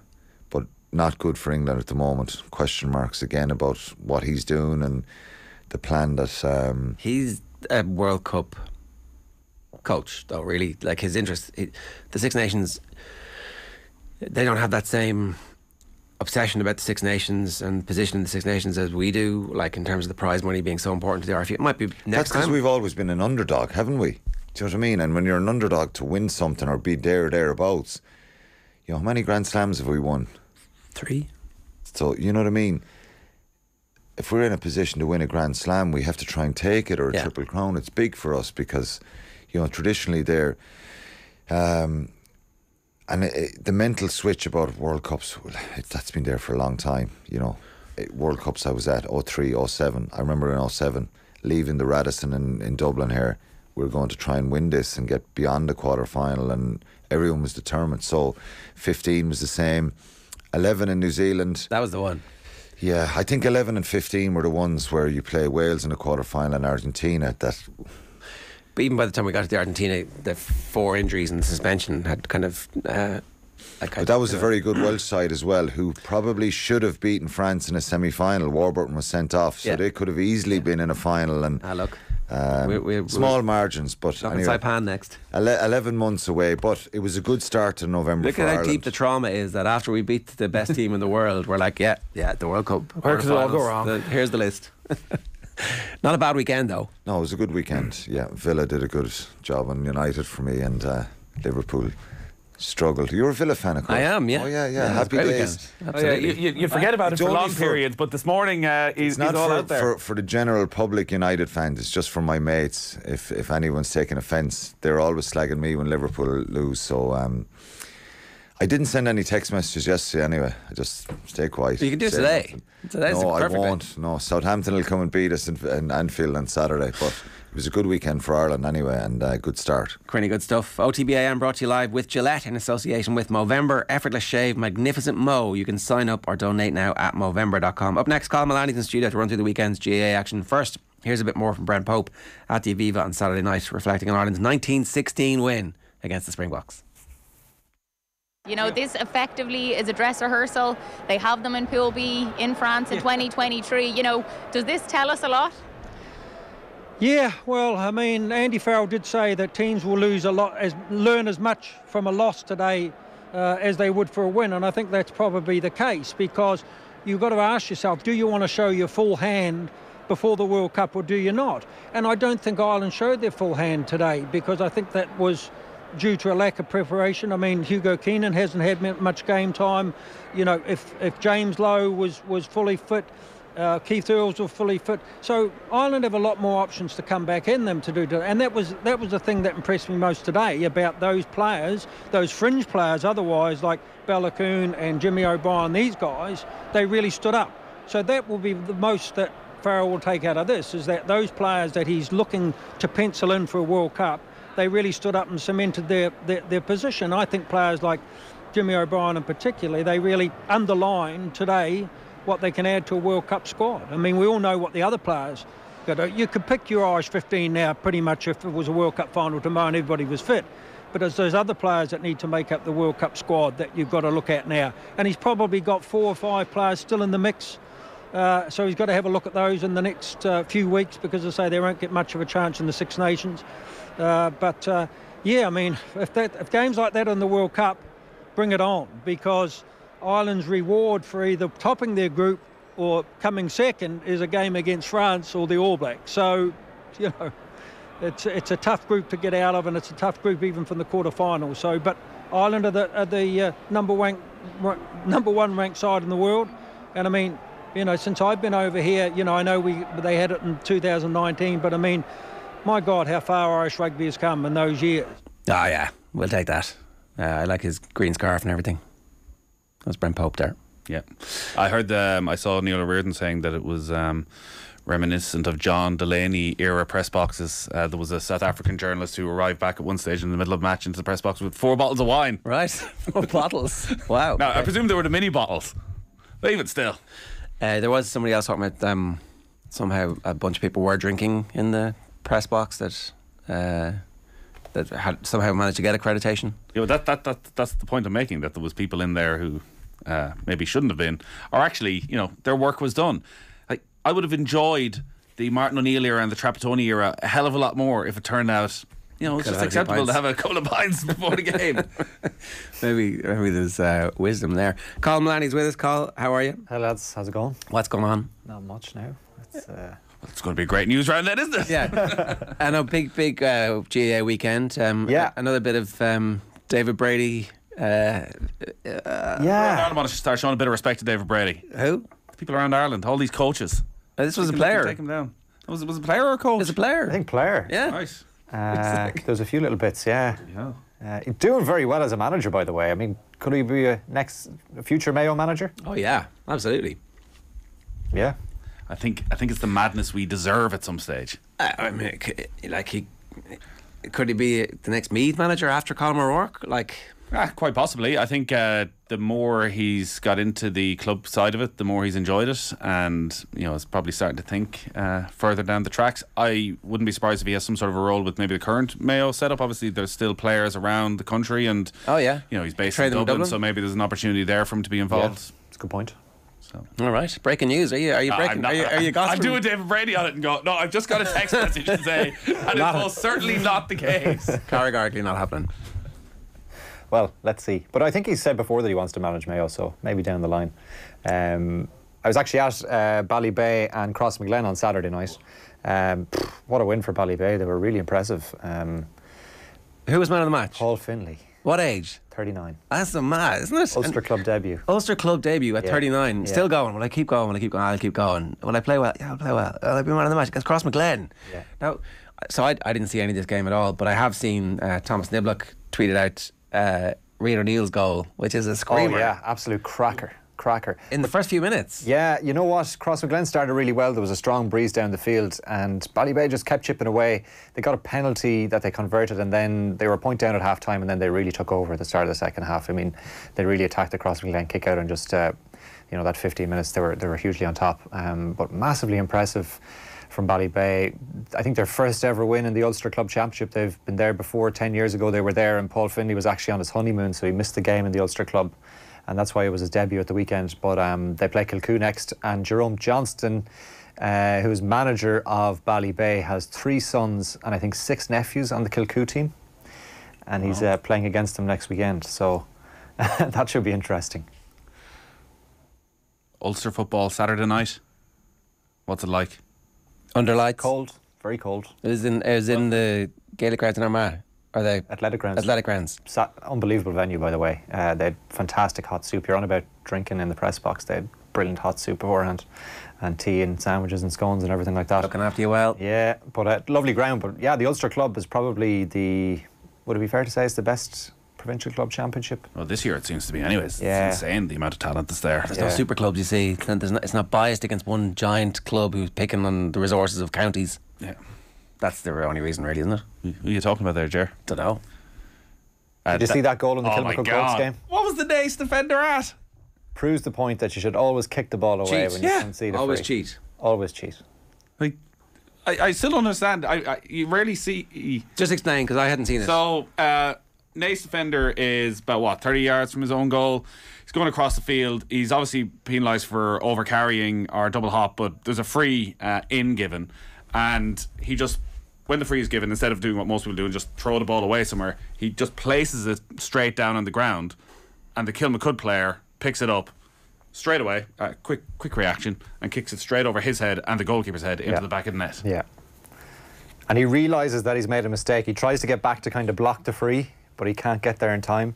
So, yeah, you should throw the ball away. Throw the ball to the referee is usually a good one, because you can't say that you're throwing the ball away, and you can't really bring it forward if you throw it to the referee, I think. So maybe that's a lesson. But yeah, like, I mean, and it was an important goal. That was early on in the game as well, so it was kind of a crucial stage. Needed a bit more of the dark arts in Kildare football. I've always said it. Yeah. We just need to be better cheaters. Turns out that's... They are probably just going to join the Dublin Championship at some stage, are they? Well, they do it underage level. Is it not the Kilkenny? No. Is it Kilkenny? They play hurling in Kilkenny and right. The football in Dublin. I don't know how that works, but yeah. You don't want it investigated, no? I mean, look, sure, nothing to do with me. Nice were always never very well organised when we were kids. And we would have beaten them. We would have kind of, and then Naas exploded in terms of population, and in the last 15 years I think they've really got their shit together. Dubs.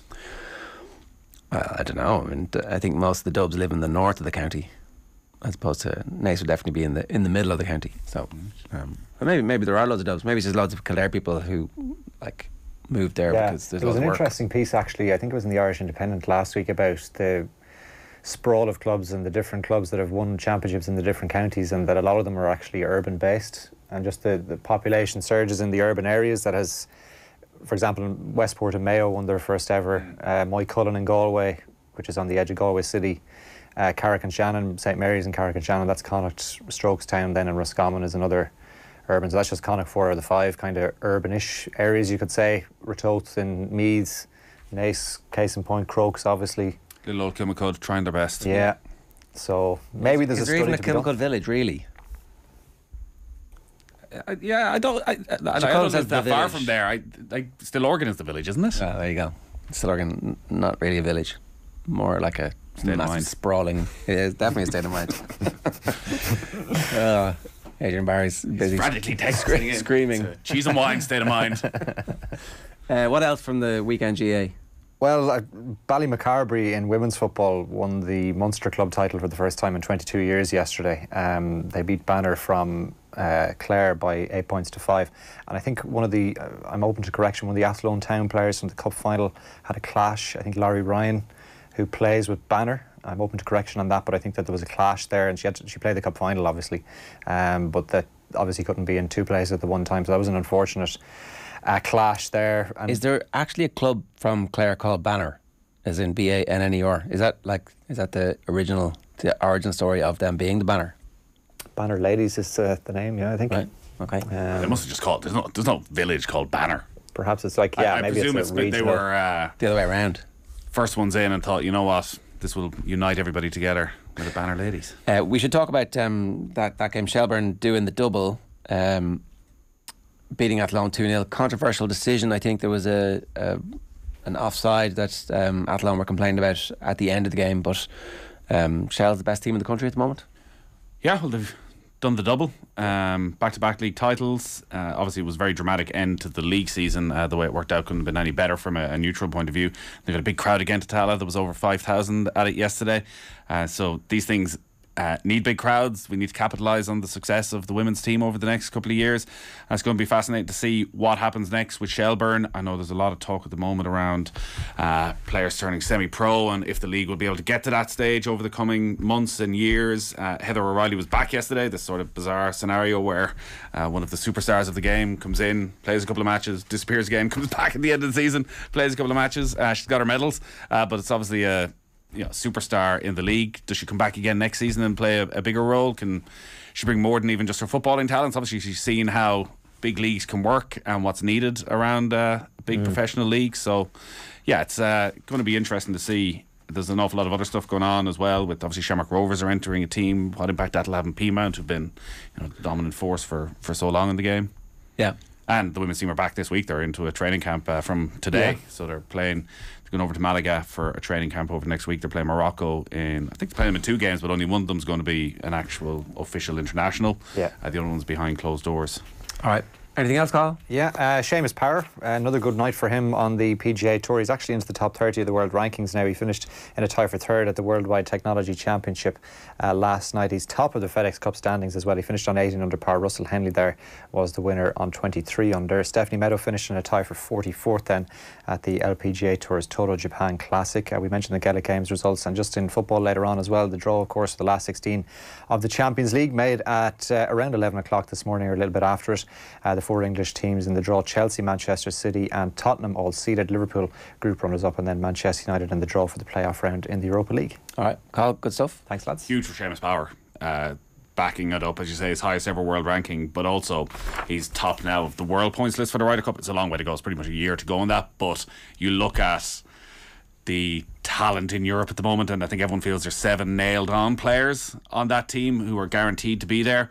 I think Power's pretty much putting himself in as number 8 now. Like, it'd be a shock. He would need a complete collapse in form at some stage over the next 6 months not to be on that European Ryder Cup team. Yeah, and of course this is automatic qualification at this stage now for all the majors. He's going to we did an interesting chat with Peter Lowry on Golf Weekly a couple of weeks ago, where Seamus has had a real struggle with form actually ever since he came home for the Irish Open. He's never been able to get it back, because remember, he played so well in the majors at the start of the year, and he'd been talking, it seems, about, I need to be thinking about keeping my card again. And Peter was saying, you don't hear top 50 players in the world talking about keeping their cards, and he'd been in that mindset for so long, maybe he was struggling to get out of it.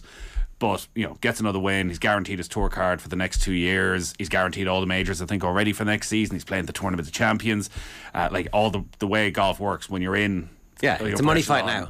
And the world my wheelbarrow. Thanks very much. All of that sort of stuff. So his career, it's one of the great Irish success stories of recent years. From what he'd probably admit himself, something of a journeyman career to becoming, it seems, a Ryder Cup star. Yeah, no, sensational stuff. Good stuff, Carl. Thanks very much for that. At 8:56 this morning, you're watching OTB AM. We're brought to you live with Gillette in association with Movember. Effortless shave, magnificent mo. You can sign up or donate now at Movember.com. We're turning our attention to Premier League football. Liverpool narrowly beat Spurs yesterday, and to talk about it, we're joined on the line by Liverpool broadcaster and journalist Gareth Roberts. Gareth, good morning to you. How are you getting on? Morning, gents. Yeah, much better after that yesterday. Good win. Yeah, tell us about it. What was the genesis of the win? Apart from Mo Salah being back to being Mo Salah, what else is going on that is allowing Liverpool now to win games against good sides anyway? Yeah, I mean, it's back-to-back wins against 2 good sides, as you say, and I think Liverpool's mentality looks a lot better now. They look a lot less fragile. And the big thing for me against Spurs was starting fast. Obviously, there's been this unwanted stat of conceding the first goal. I think it was 8 consecutive matches. At one point, they were going with conceding the first goal. This time, it was Liverpool on the front foot from the get-go. The testing the goalkeeper after 2 minutes with that shot by Núñez, which was a great effort and a good save from Lloris. And the 1-0 up after 11 minutes. And the pattern of play was set early. You could see that Liverpool were confident, were going at Spurs. They weren't sitting in there and saying, you come at us. It was the other way round. And I think to go to a side that's in the top 4 currently, that's always one of the most difficult games of the season, in a brilliant stadium and everything else, on the telly, the big match of the day and all that kind of thing, to go there and put on that performance and win the game was absolutely huge. And obviously second half, things turned on their heads. I think Liverpool had around 60% possession first half. That totally turned on its head, and it was Spurs with the 60% or thereabouts second half. And even that though, I've seen that spun already as well. Spurs should have got something out the game, and maybe they should. They had some great chances. They obviously hit the woodwork a couple of times. But for Liverpool to dig in and show that character, and for Eds not to go down and to come out of it with 3 points, was absolutely huge for me. Because you look at the table now, Liverpool are 8th in the league, 7 points behind Spurs in 4th, with a game in hand. If we turn that on its head and say, well, what would have happened if Liverpool had lost there? Well, they would have been 11th in the league, and it would have been a 13-point gap between the sides. So it was absolutely huge for Liverpool to go there and win. And I think they had to win. It wasn't just about going there and getting a draw, avoiding defeat. It was go there and win. And that was the mentality of the side, I thought, from the very first whistle, and that was huge. Does yesterday not underline that it's the mentality that is the big issue for Liverpool? Because, yes, yesterday was, as you say, they really dug in and showed a huge amount and showed their quality as well in the first half, like they did against Napoli, like they did against Ajax, like they did against Manchester City. But in between that, they're beaten by Nottingham Forest and Leeds United. There's no question that Liverpool, at their best, are probably not far off their very best of recent seasons, but they just can't seem to get there on a consistent basis. And how does he fix that, considering it is only a week since they lost the Leeds?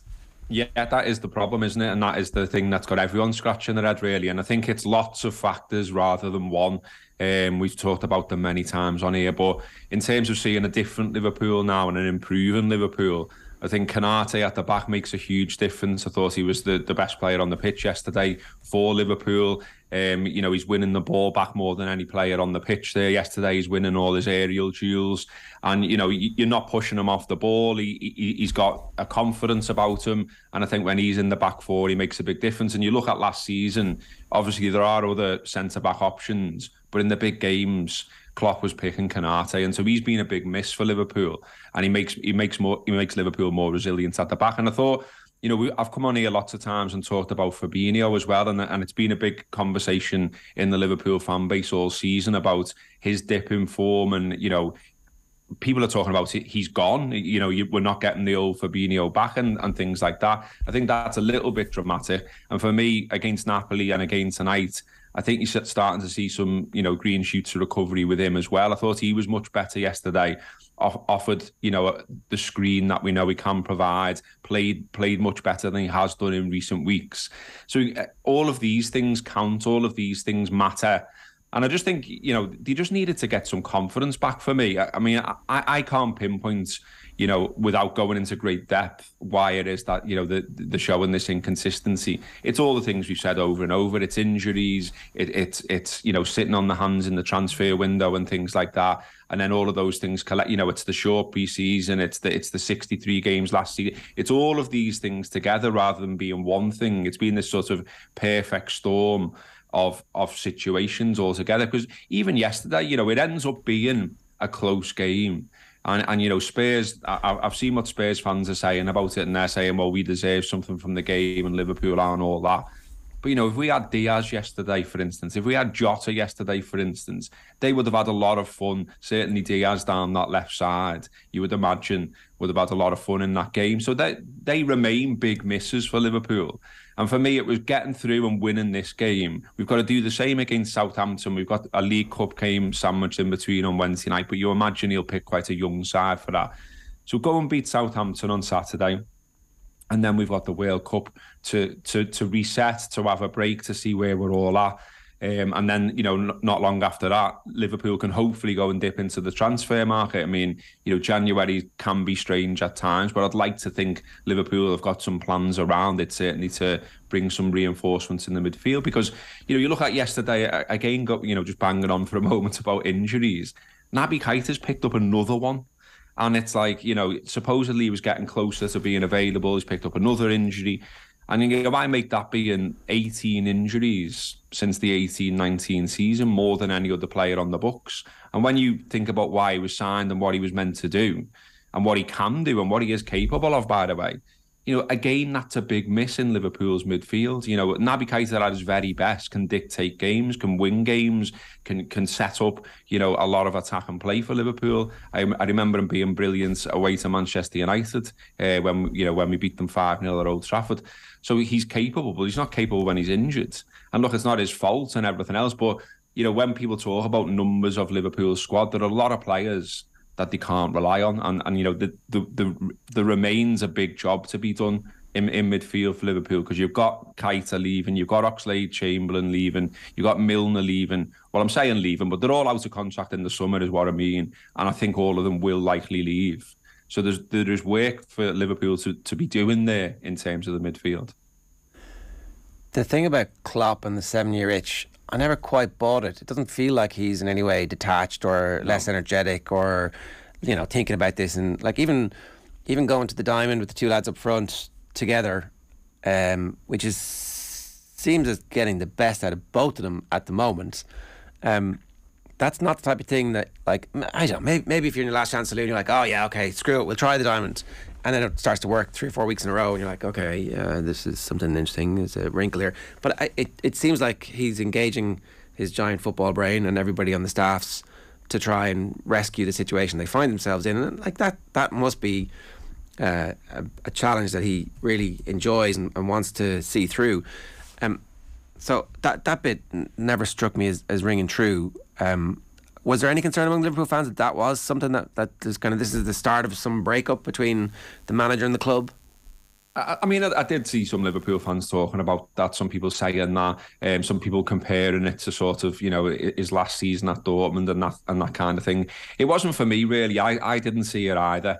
What I like about Jurgen Klopp, and always have liked about Jurgen Klopp, is that when Liverpool are written off in any way, he seems to use that as a source of motivation. You think about when he first arrived, and quite quickly you got Liverpool sort of punching above where they were at the time.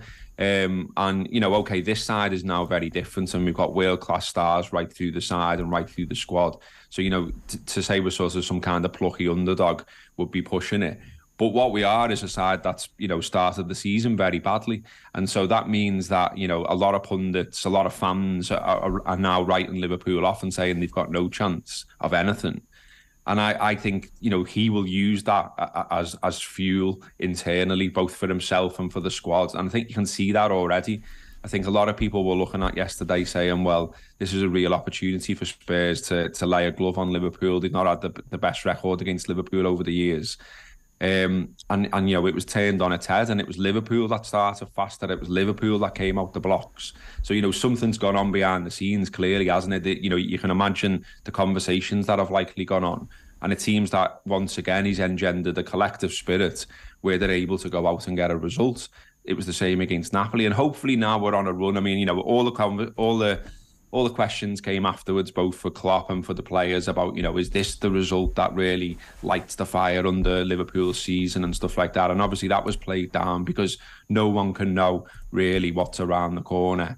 But you'd like to think so, wouldn't you? I would say. I mean, you know, as I said, we've got the League Cup game midweek. I don't think we can pay too much attention to that because of what the team's likely going to be. But at the weekend, Southampton, again, it's absolutely huge. And look, you know, we're in a situation where they're likely going to lose their manager today by the looks of things. Sometimes that can spur a reaction from the side, can't it? So, you know, there is a little bit of danger there for Liverpool. But equally, they should be looking at it, looking at where Southampton are in the league, looking at their problems and saying, get out there Saturday, put a good result on the board, score a few goals, and let's say to the rest of the league, we haven't given up yet. And I think they did that yesterday. Like I say, you know, if you think about the alternative scenario where Liverpool lost yesterday, then we would all be talking very differently now. Liverpool would be in 11th place in the table. You would be saying that is a long way up now to get to top 4. Whereas now, you know, we've reined Spurs back. We've moved a little bit closer to them. And all of a sudden, you know, it's looking gettable again if Liverpool can get on a run. So, yeah, I think I was never worried about sort of, you know, Klopp's going to walk away or Klopp's lost it or any of these kind of things. I just said, like I said before, I think if you calmly look at the situation, you look at the injuries and everything else, you can see why it hasn't quite worked this season. But now for me, you know, there are things to be getting excited about. You know, there was already, you know, Núñez was written off after a handful of games, it felt to me, including by some Liverpool fans. He's fascinating to watch, isn't he? Like watching him yesterday, he was arguably the best player on the pitch. He was unbelievably good. Yet at the same time, if he was just a little bit better, Liverpool probably would have won the game 4-0. Like, his close control, his first touch is as good as it gets, but his second touch is woeful. So he'll bring the ball down perfectly, and then the second he has to think about it, the ball's 5 yards away from him. But the little bit of chaos he brings into it, and also actually it does look as though he's developing, like the layoff for Salah for the goal. Yeah. He now seems to be looking up and going, actually, there's a simple pass on here, I'll do that. Like, I'd be shocked if he doesn't somehow score a goal that's goal of the season between now and the end of the season. 100%. But at the same time, 100%. I don't know if he's going to score 15 goals, which Premier League goals Liverpool probably need him to do. Yeah, I mean that's the thing with him, isn't it? I think he's very likeable as a fan because you can see absolutely every bit of effort is going into the game, and that's first and foremost what you want to see as a supporter. So we see him chasing back, sprinting back at times to help in defence, and you seen him yesterday, challenging for those couple of headers, and wildly so at times. There is a bit of the dog in him. Which is enjoyable to watch, and he's got to sort of stay the right side of the line, and obviously he's already been sent off for Liverpool, and people are saying, well, I think we'll probably see another red card. But I'm with you in that equally. I think he's 100% got a goal of the season in him. I love the way he took that early chance after 2 minutes. It was a great effort on the run. We saw something similar to that against West Ham at home as well. Both times the keepers are making really good saves. But he's really unpredictable, isn't he? You don't know what you're going to get from 1 minute to the next. And while, you can bemoan that a little bit and you can say at times his touch isn't the best and he maybe doesn't make the right decision, I always think, how do you set up to defend against Darwin Núñez then? If you're the centre half or if you're the full-back, because he was drifting out to the wings, wasn't he? How do you prepare for it? If you're given video clips by your team and you sat at home with your brew watching them, you must be thinking, well, I don't know what this lad's going to do next. And that to me is a good thing. I mean, you use the word chaos, and I think that's absolutely bang on for Darwin Núñez. He creates chaos. He creates anarchy around defences, and he will score goals for Liverpool. Will he score enough? Well, we can only time will tell. But I think already, and you referenced it, I think already you can see he's getting better. He's settling down. He doesn't look like he's got the weight of the world on his shoulders. There's a lot of smiling going on when he's playing the game, and little points at his teammates and our teammates putting arms around him and all that kind of thing. Yeah. So it feels like there's been a big collective effort at Liverpool to make him fit in. We know that he's not up to speed with the language and things like that, but it's not all about the language, is it? And I think it looks like everyone is doing the best to try and get the best out of him, and equally he's doing his best to save Liverpool. Gareth, good stuff. Thanks a million for joining us this morning. Cheers. Cheers, boys. Thank you. It's Gareth Roberts giving us his thoughts there. OTB AM brought to you each morning with Gillette in association with Movember. Effortless shave, magnificent mow. You can sign up or donate now at Movember.com. Here's what's on OTB Sports Radio for you today. OTB Gold is Michael Rasmussen talking about doping. Splonk is live at 3 o'clock. Our classic game club is the Highbury Tunnel match. Arsenal versus Manchester United from 2005. I'll see you out there. That one? Yeah. No, not that one. John O'Shea. That one, yeah. Is that John O'Shea chip? My Cork accent's getting the. That's fair enough. I don't think so. It's perfect. Sonia Sullivan is live from at 6. Joe is live tonight from 7 with the evening show. Plenty more reaction to Ireland's win from the weekend and loads more on the football show too. You can follow OTB across our social channels and subscribe to the OTB podcast network for all the best latest sports content. After the break, we're back with the former Man City defender Nedum Onuoha, looking back at Manchester City's last minute win against Fulham and the ongoing brilliant form of Arsenal. First though, Kenny Cunningham was alongside Stephen Doyle on commentary for Off the Ball for Spurs and Liverpool. Here he is post-match talking about Matt Doherty's current conundrum under Antonio Conte. And just on the Matt Doherty Emerson Royale debate, and obviously you think Doherty is the better man to have in there. I'm just trying to think of Conte's reasoning, because we have seen Doherty put in good performances when he has been called upon, and he was praised for Conte a week after criticising him. But has he seen Doherty maybe, not just in Spurs games but for Ireland as well, showing some defensive weaknesses, and that he maybe thinks Emerson Royale is a better defender? I don't know. Do you think Emerson Royale is a better defender? He might think that. I certainly don't. We all understand Matt's strengths are certainly in his attack and play. That's always been the case. We saw that Wolves in terms of you're talking about stats there in terms of goals, assists.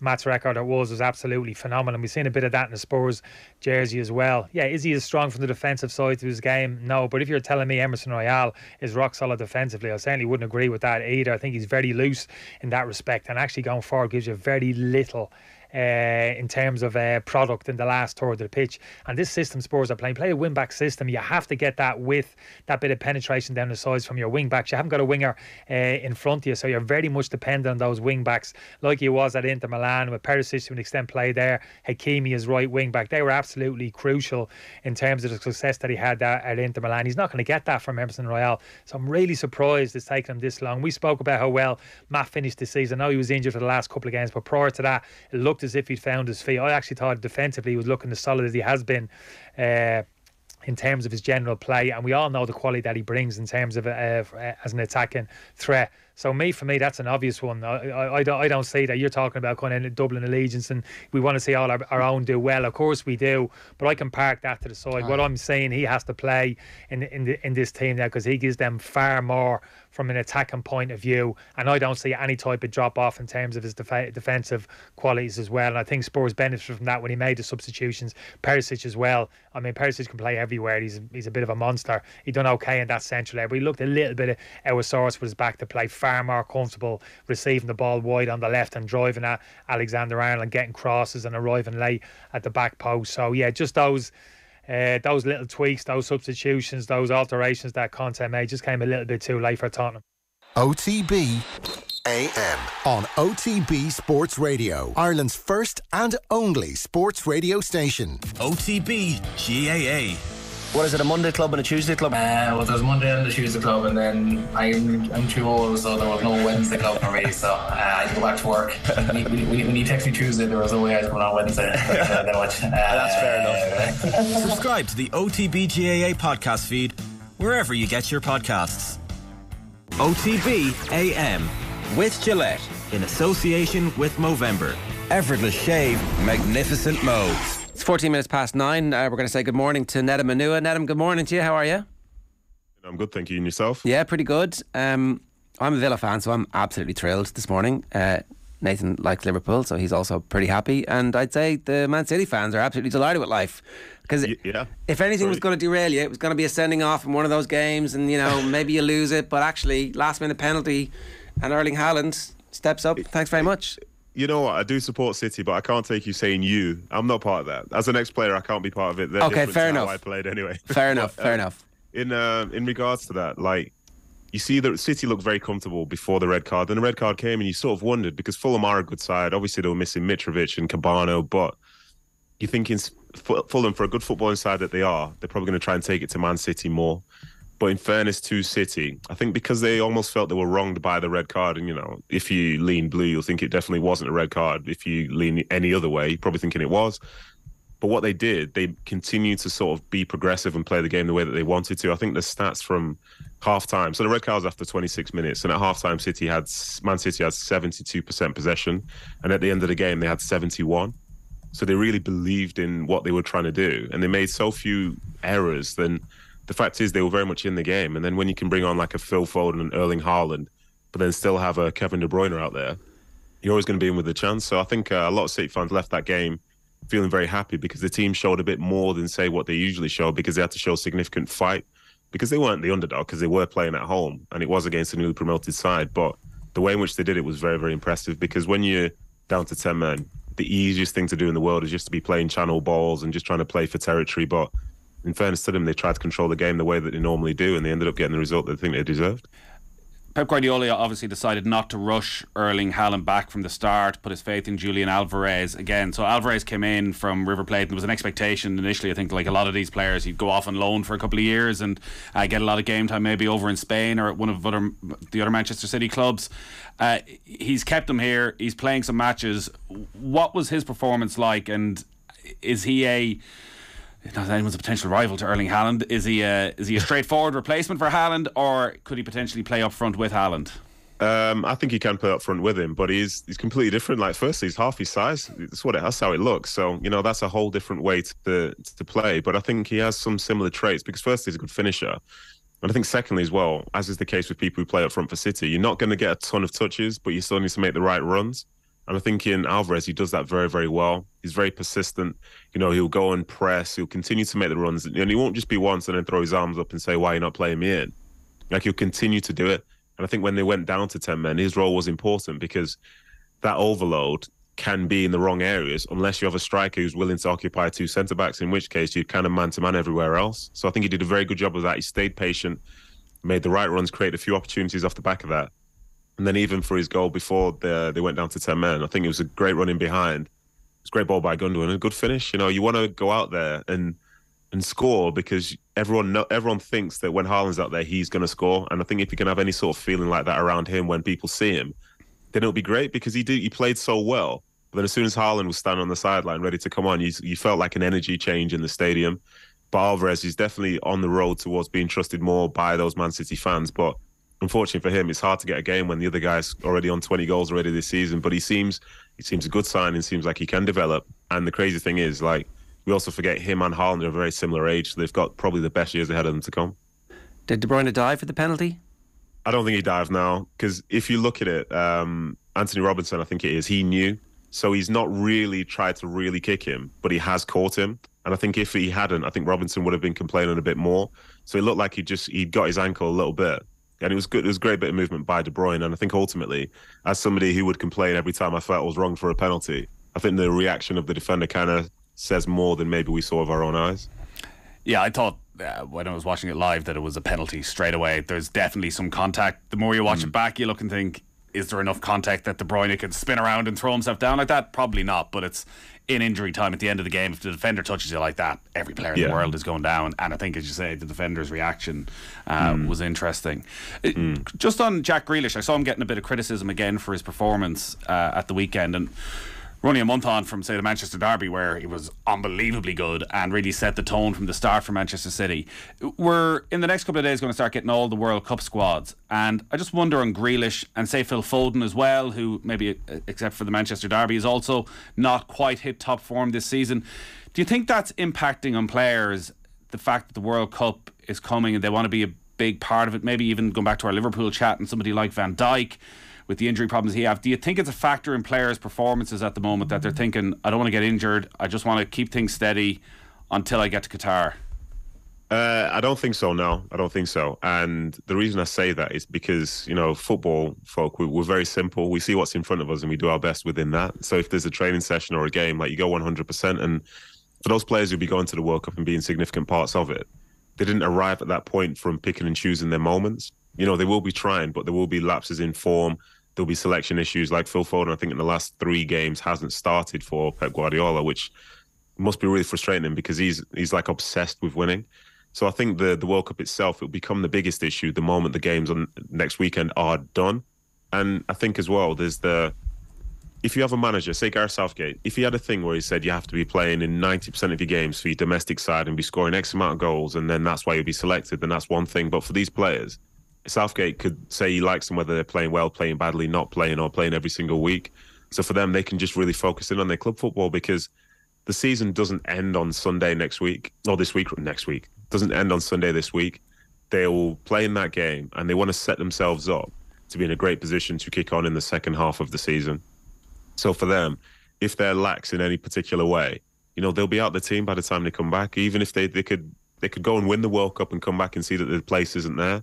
And that's due to the competitive nature of, say, some of those positions that they're in. So I don't think people are really thinking about the World Cup like that. I think we're thinking about it more from the outside because we're seeing the sort of bigger picture. But as soon as the ball's kicked, you know, it's a different sort of setup. And I thought that, especially watching that Arsenal versus Chelsea game, for anyone who saw that, that was such a passionate London derby, you know, tackles flying in everywhere, real anger, rage, frustration, everything going on. But then we should be thinking, oh, but it's the World Cup soon. At that point, it didn't matter. And you saw those celebrations at the end for Arsenal and for City as well, because those results were huge in terms of maintaining momentum and the thing that matters most to them right now, which is the league. Let's talk a little bit about Arsenal. They're starting themselves to believe that they are title contenders, and they're bringing a lot of people with them. I think we were sitting in the studio over the last week or so. Nobody really expects Arsenal to maintain their challenge for the rest of the season. I wasn't sitting here when that conversation was happening, by the way. and no, he wasn't. In fairness, he's been on the Arsenal bandwagon since the start. But they are winning people over week on week on week with different types of displays. Sometimes it's the irresistible attacking force of the kids up front, and then sometimes it's the gritty, sheer nature of the quality of defence and you know, just being really difficult to beat. They've got a lot going on. Yes, they have, and that bandwagon. I think I was semi on it like a few weeks ago, but I think I'm fully on it now, and it was due to the nature of that performance, because it's away to Chelsea, a side that needed to bounce back after losing to Brighton. You know, there's a chance for them to gain momentum in front of their fans, derby to put Arsenal in their place. But the exact opposite happened, and I think for Arsenal, it wasn't, as you mentioned, it wasn't just because the front three played really well. Like they did, I thought the front three did okay, but I looked at the defence and I thought Gabriel played really well. Saliba played really well. Ben White played well. Zinchenko played well. Partey in front of them was sweeping up everything. And Arsenal just looked a better side. I think as they step away from the game, I think Chelsea had 5 shots. They only had 1 shot on target. Ramsdale's had to field 1 shot away from home in the Premier League to a rival. So when they look back at that performance, you know, they've got such a young team, but they have a little bit of something extra as well right now. And obviously the belief matters when you're top and you've only dropped 5 points all season.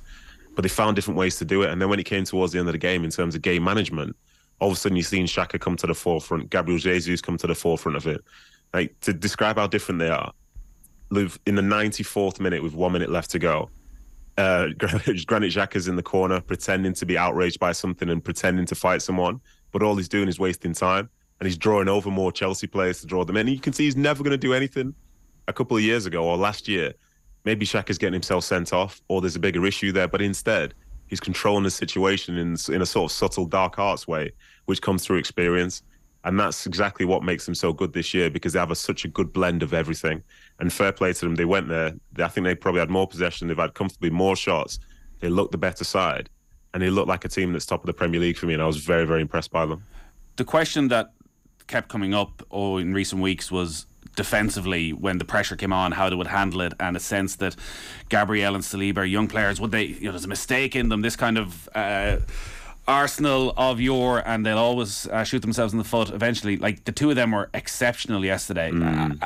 Have you, and maybe you always felt they were exceptional, have you changed your opinion on Arsenal defensively as the season's gone on?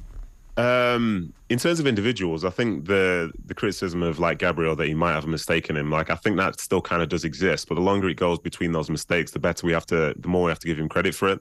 And I think individually they can defend well. In this instance, I thought Saliba was very, very good. Like, I thought he was very good yesterday. But then they also have the backing of someone like a Ben White, who's bombing forward on the right side, but then has defensive tendencies as a centre-back out there as well. And also, I think when you play Arsenal, it's not really just people isolated 1v1. The structure is so good. You can see that Arteta's put his sort of fingerprints on that team, and they know how to defend against situations. I think there were a couple of times in the first half where Chelsea kind of got in behind, I think, their left side. But then there were bodies that were always coming in to sweep in the right spots. And outside of that, a cross coming into the box, everyone's in position. Partey's in there, Xhaka's in there, and they're set to go and try and hit a counter-attack and stuff like this. So you need to be able to take your chances when you play against them. But in terms of goals that they'll concede, they don't look like a team's going to concede loads of really silly goals. And individually, I think Saliba's been one of the best players in the Premier League this season. And, perhaps he'll be able to continue that for the rest of the season. But look, defensively solid, not because of just the back four, but the entire setup. You got pressing from the front from Saka, from Martinelli, from Jesus, and then that's backed up in midfield by Odegaard getting in on the 6. You've seen Partey and Xhaka really understand how to just try and win balls around the field. And I think that really affected Chelsea yesterday, because whenever they were trying to play out, the pressure was there, and you could sort of hear it from the crowd. The ball would go back to the goal, and then he's passing it to Chalobah, he's passing it to Thiago Silva, passing it to Azpilicueta, and that's the principle that Potter wants. But now they don't have the same options because they've got a different look, because Arsenal are right there with them. And I think that type of stuff there means that you can never really put good quality up against them. And then defensively, the people who can be more dominant are in there with the best opportunity, because the quality into the strikers is never going to be as good. Do they have enough strength and depth to maintain this challenge over the rest of the year, or do they just need good luck with injuries?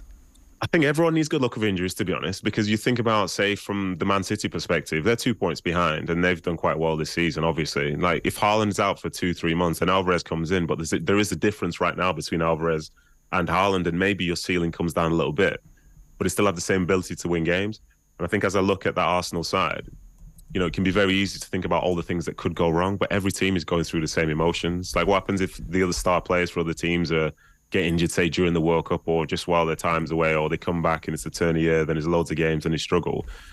The depth, it might not be the same, but then in the same breath, like, there are players who play in that side who will finish their careers with 700-800 games, and it's not going to come because they can only play in half the games in any particular season. So I have a belief that even though some of them might drop out, they've still got enough quality to be able to win games, because they have a structure in play which makes perfect sense. Like when Zinchenko's coming off yesterday, and then you're bringing on Tierney, a Scottish international. That's a good spot to be in, So I do have belief in them. Obviously, things could go wrong, but like I say, things could go wrong for everybody. But while it's not going wrong for them, they're printing points at the minute, and to have only dropped 5 through 13 games, whatever it is, like, we have to realise this is a third of the way through the season, and they're right up there. So why can't they continue it? Yeah, I think their fixture list either side of the World Cup is actually pretty sweet as well. So there's a good chance they'll still be where they are at the start of January. And then, then the confidence starts to come from, hey, we're right here toe to toe with Manchester City. And then Manchester City have all of the distraction of desperately trying to win the Champions League. So it's going to be very interesting to see what happens. Yeah, for sure. And the Champions League, it'll affect other teams as well that are in it. Liverpool trying to find a way into the top 4. They'll be playing Champions League. Chelsea are in the last stages as well. Spurs are in there as well. And for Arsenal, the reality is they've got those Thursday, Sunday setups in the Europa League, and they're one of the favourites for that tournament. I don't think Arteta's going to be the type of person to just disregard that, even if he's doing well in the league, because it's a chance to win silverware. And for a manager, if you think a game is a game, and when your team's winning football matches, why do you want to sort of say, well, this one doesn't matter? All the games between now and the end of the season matter. So I love the fact that we don't know what the second half of the season is going to be like. Obviously, there are issues in terms of the World Cup and the timing of it and the like, but this does feel different. But then I also think it feels exciting because you literally don't know. Because for all you know, some of your players might come back after a week, after 2 weeks at the World Cup, while some might be there for the full 4 weeks. And then how do you prepare for the next game? It's going to be really, really interesting. And the Premier League's going to provide us with lots of highs and lows again. I just wonder what the dynamic will be in so many clubs after the World Cup, because we just don't know. Like, take Manchester City. What if England win the World Cup? Imagine if England win and Phil Foden. That's the last thing you want to see. That's the man of the match in the World Cup final. That's the last thing a lot of nations want to see. Well, I can say that for a fact. We may well be among them. Imagine Phil Foden's man of the match in the World Cup final. He's going back to training. He's like, Erling Haaland, out of the way, I'm the superstar here now, and Erling Haaland can't cope with that.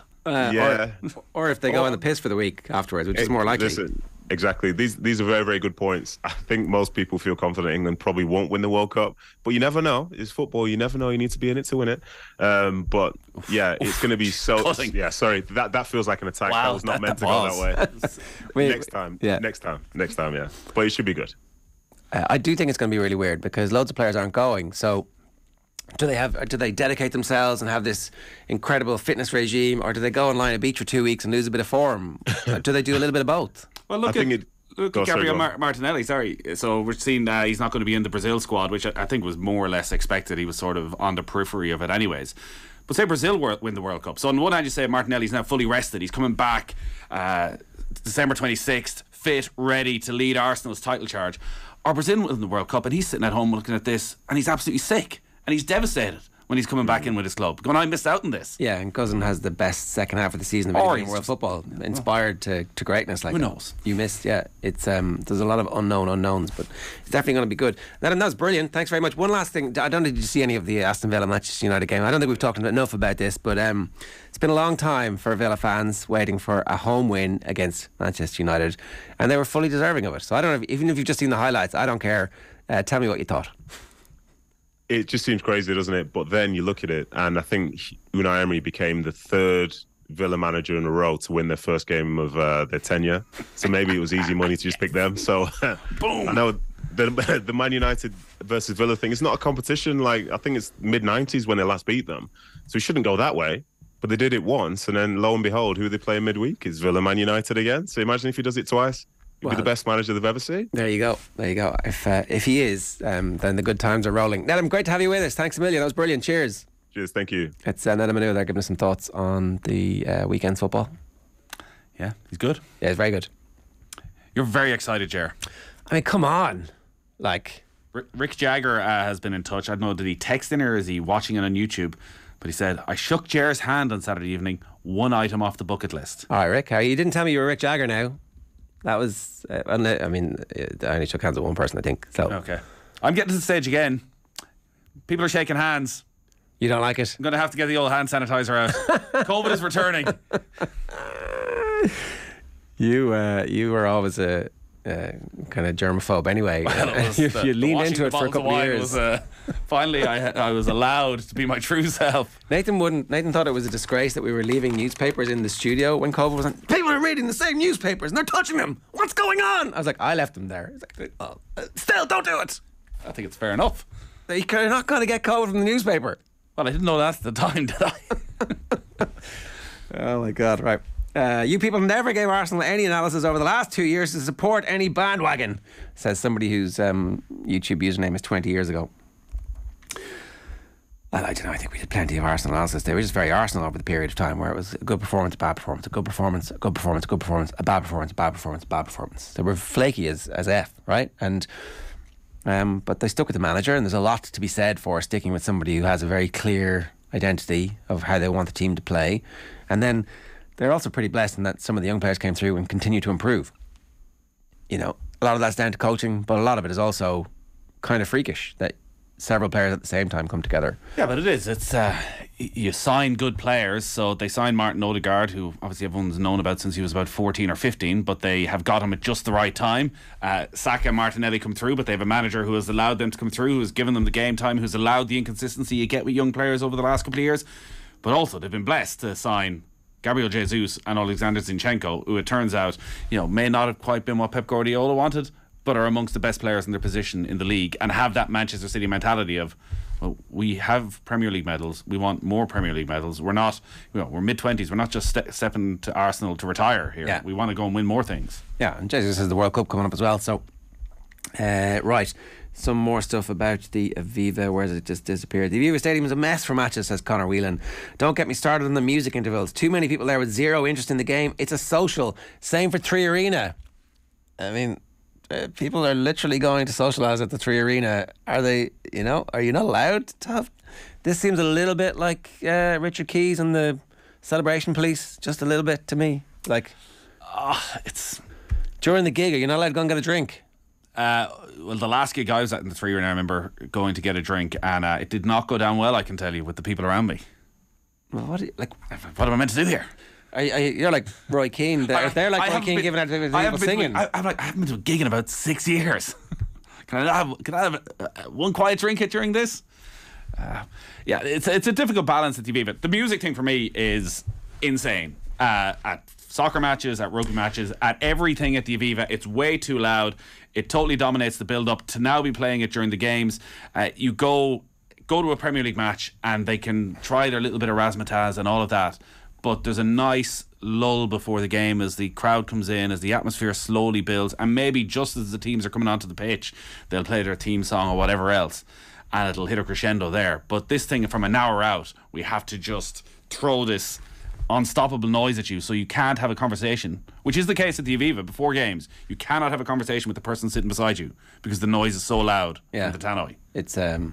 It's actually not as loud up in the gods as it is in the press box. Maybe there's big speakers there to make sure the broadcast is somehow compromised. But I don't know. I think people are always giving out about something. But why do you need to play music in the middle of the game? There's no reason to play music. What did playing Bruce Springsteen do? It didn't add to the match. It didn't have the little bit of karaoke. Like so rugby matches are very, very, very long. When you're at home, you have your phone and you're on your phone and you're chatting to the people in the living room. When the game you're not. When the game is stopped for like 3.5, stretching into 4 minutes as they're doing the three injuries. To the people around you. Well, you can do that. The music wasn't too loud to be able to do that. But Rick Jagger could have been right beside you. Could have had a great old conversation. There was a South African fan, like the most virulent South African fan, who was clearly from the north, like just an Irish person but right behind it. But never got the story of like why, what attracted you to this South African team instead of like the Ireland team where you're from. Well, it's an interesting little dynamic. Of course, whoever Ireland are playing. So maybe we should have just sort of used the. But I don't care if there's a 3.5 minute break. You still don't need a bit of Bruce Springsteen randomly thrown into the mix. If the or the Black Eyed Peas. No, I mean if there'd been like just good Irish music. But if they'd done Zombie or something. Well, exactly. If there was some real thought put behind it, as to actually this is a song that will either start a bit of singing. Or they do more Irishness. They do understand, man, at a lot of the NFL, not the NFL games, the student college football. It's brilliant. It's insane. Yeah, but that's cool. Yeah, so I like if they get it right. I don't mind the Chicago Bulls entrance music that they play when Ireland are coming on the pitch for the football matches because it's been there for so long now. Yeah, and you put in a bit of Give It a Lash Jack. Yeah, no, it's great. Nicely. The pre-match, the Denmark game beforehand. No thanks. Yeah, I don't know. All right. Old man Nathan not happy, even though everybody's a winner. OTB AM brought to you live with Gillette in association with Movember. Effortless shave, magnificent Mo. Our efforts will be revealed in the coming days. You can sign up or donate now at Movember.com. We're back tomorrow morning. Shane Hannon and myself. Shane was at the game. He was at the Villa Man United game as a Man United fan. Old Jonah himself. Graham Hunter's going to reflect on Gerard Piqué's last ever game of football. We'll have the legendary Tipperary hurler Pádraig Maher in studio to talk about his new book, All on the Line, a memoir of hurling and commitment. And none other than Irish boxing legend Eric Donovan will reflect on his amazing career following his retirement announcement last week. Right now, we're going to leave you with the best of the Sunday paper review, where Joe was joined by Cliona Foley and Rory O'Connor. We'll see you tomorrow. Sunday papers, great to have you with us. So I'll run you through the front pages. As you might imagine, the rugby dominates. So we've a picture here in the Sunday Independent, and it's Matt Hansen.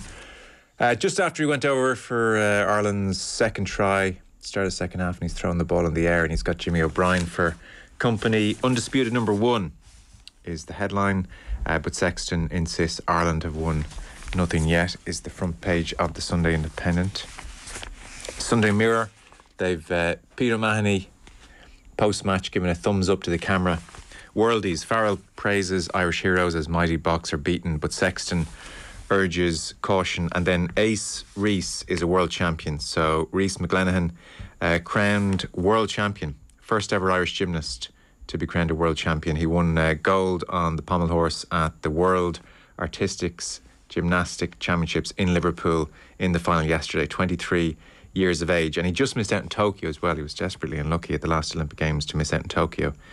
He finished 7th at Tokyo, but he was in the mix for potentially medal places. So a big day for him. We have Sunday Times, and again it's Matt Hansen, see you in France, which I guess was an aspect of yesterday. Ireland will play South Africa on September 23rd in Paris. Ireland lay down World Cup marker with victory over Springboks. And then O'Neill hits back at critic Keith Andrews. This is Martin O'Neill, who's taken aim at Keith Andrews in his new autobiography, which we'll come to in just a moment. It's serialised there in the Sunday Times. Sun Sport, again, it's Matt Hansen on the top, Andy Slingen and the Rain, world champions KO'd, and then Erling Haaland says scoring for Manchester City in the last minute yesterday, one of the most nervous moments of my life. He took a last minute penalty to win the game for City.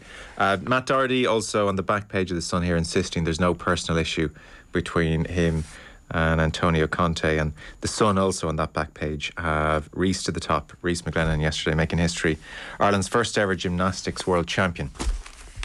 Mail on Sunday, again same picture, Matt Hansen. It was an amazing moment when he went over. Ireland 19, South Africa 16. Ireland top of the world after defeating the reigning champions, says Rory Keane. Sunday World, if you're into this kind of thing, have a new format, new font on their back page. So box office is the headline. Ireland lay down a World Cup marker with thrilling win over the champions, and Klopp's war chest is their other headline. So Jurgen Klopp has been given the green light to embark on an overhaul of the Liverpool squad, says Kevin Palmer on the back page of the Sunday World. Very happy to say Cliona Foley, journalist and broadcaster here in studio, as is Rory O'Connor of the Irish Independent. You're both very welcome. You were at the Aviva Stadium last night. I was. Even though at half-time it was only 6 points apiece, it was a bloody interesting 6 points apiece first half, and then second half took off. Yeah, no, it was. I found it. Neil, we'll come to it. I think Neil Francis is quite talking down the quality that was on show and takes almost a counterpoint view on it. But I thought it was a really high quality. I'm falling into the trap of calling it absorbing test match. But it was it.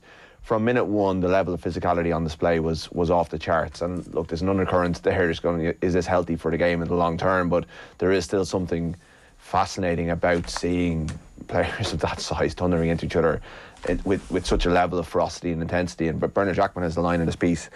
He met one of the injured box. He doesn't name him in the corporate box before the game. He'd been to the team hotel, and you can almost I can't do a South African accent, so I'm not going to try. But he said to him, "I promise you, the boys are effing up for this." And they tore into Ireland. I mean, I was talking to Brendan Moran from Sportsfile as I was leaving last night.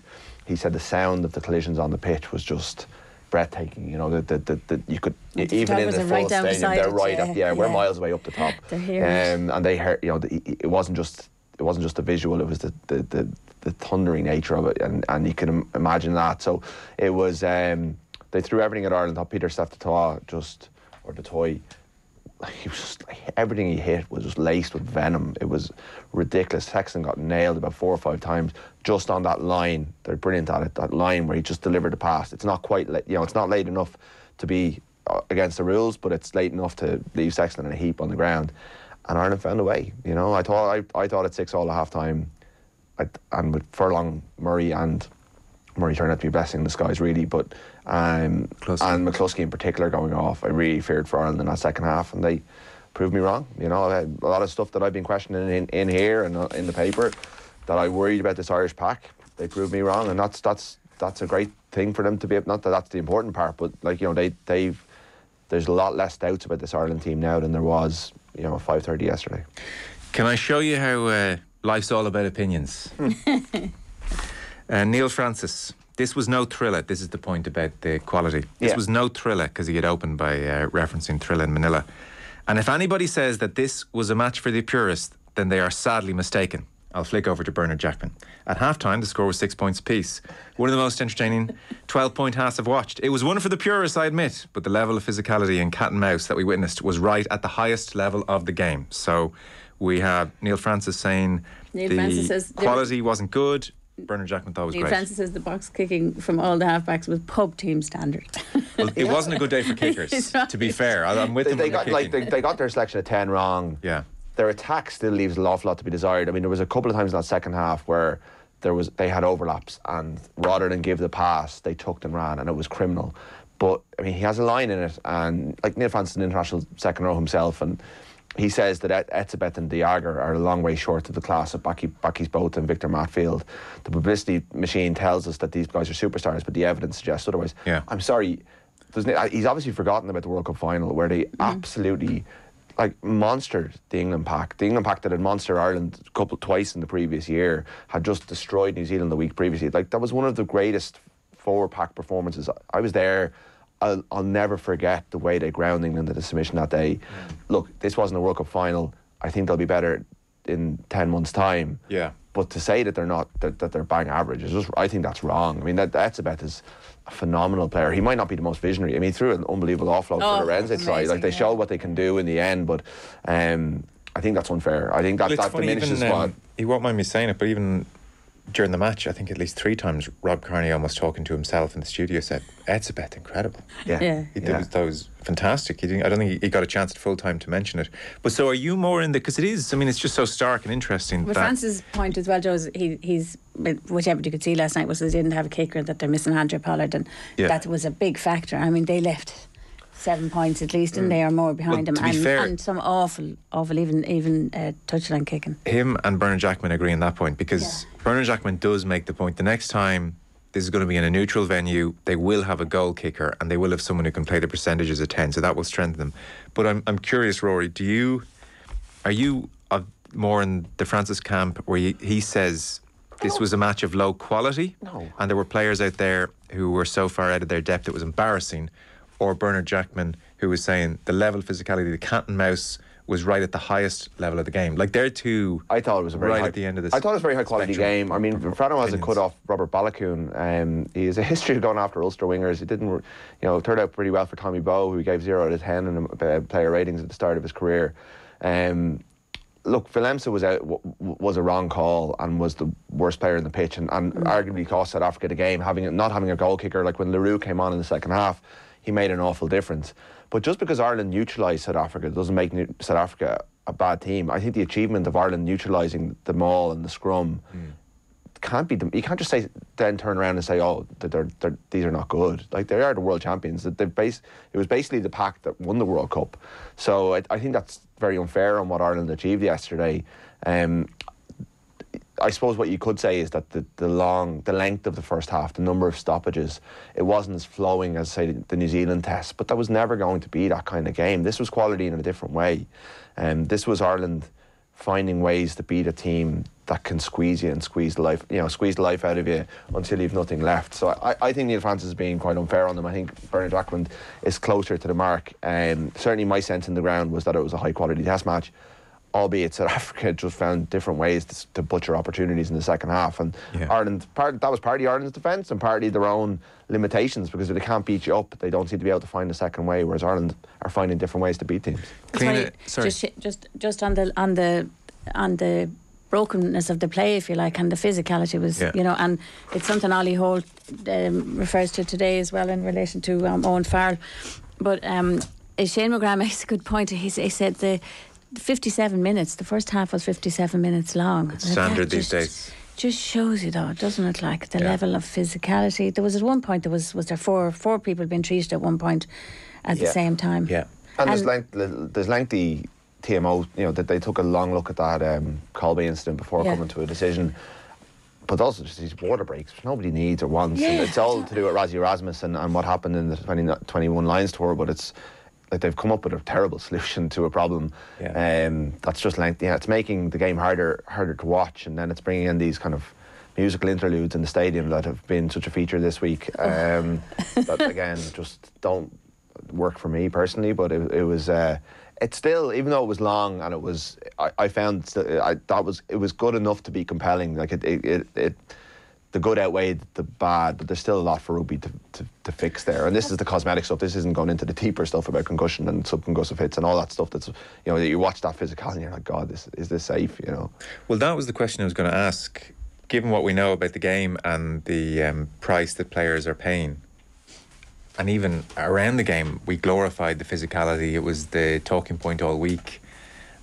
When you watch it now, Cliona, does part of you fail to get... Yeah, no, I do. I cringe now, I do. It's not thrilling, it's more... I do. Like, more and more, particularly the head stuff, and whether it's accidental or not, and even that contentious spear tackle, not a spear tackle, yellow, red card, whatever it was, you do cringe just because of the pure size and speed that these people can travel at. That's the thing, like the impact and all the statistics. The statistics are very often it's the tackler that's the one who gets the worst injuries. But Ollie Holt raises it as well, just in his general column today in the Mail, and he's talking about after Dylan Hartley's piece last week about worrying about dementia, that he said, the news that Owen Farrell had been drafted back into the England team that plays Argentina today, a fortnight after suffering what was described as a brutal knockout playing for Saracens. Like that, he's saying there's no protocols broken there, but that doesn't mean the guy is right to be playing at this stage. And he said, how many similar injuries has the England captain suffered? I don't know, but I do know he's storing up trouble for himself. Now, that's obviously his opinion, but you do worry about, this level. And it's funny, the captain of the Athlone women's team playing today, Laurie, who's a former Clare footballer, she's playing the FAI Cup final today, but I was talking to her during the week about her horrendous, concussion that she suffered and how bad she was, and incredible. She went to a physiotherapist, and I was saying, how could you go to a physiotherapist for a concussion? And she was saying it was literally making my eyes move left to right. Spent 3 or 4 months, had to sleep in darkened rooms, all those things, and it's happening in all sports, but I just think rugby at the moment, you do. I just feel, I don't, before I used to, there were years back before we knew all this stuff, you would love to see those physical hits. Now I kind of do wince when I see them. And in some respects, the game at large was, as a spectacle, was lucky because last night wasn't littered with head collisions. I was just trying to think. My PP came off with HIA. It'd be attritional, and we saw injuries, but they weren't the injuries of players having to get HIAs, which it could easly have been. The 3 Ireland injuries. I mean, Stuart McCluskey fell awkwardly on his wrist. Conor Murray pulled his calf as he went, his groin as he went through, and Tadhg Furlong rolled an ankle. So they're not deeply attritional injuries. So I mean, these players were able to get through the 80 minutes without actually. There was no collision injuries really, but the toll that it's taken on them. I mean, the fact that you're legally allowed to hit Sexton just after he's delivered a pass, and now Sexton brings that on, and what makes him great is the fact that he delays his pass so late that he commits the defender. But some of those hits that he took were absolutely ferocious, but they were within the laws of the game, and they are. I'm torn on it.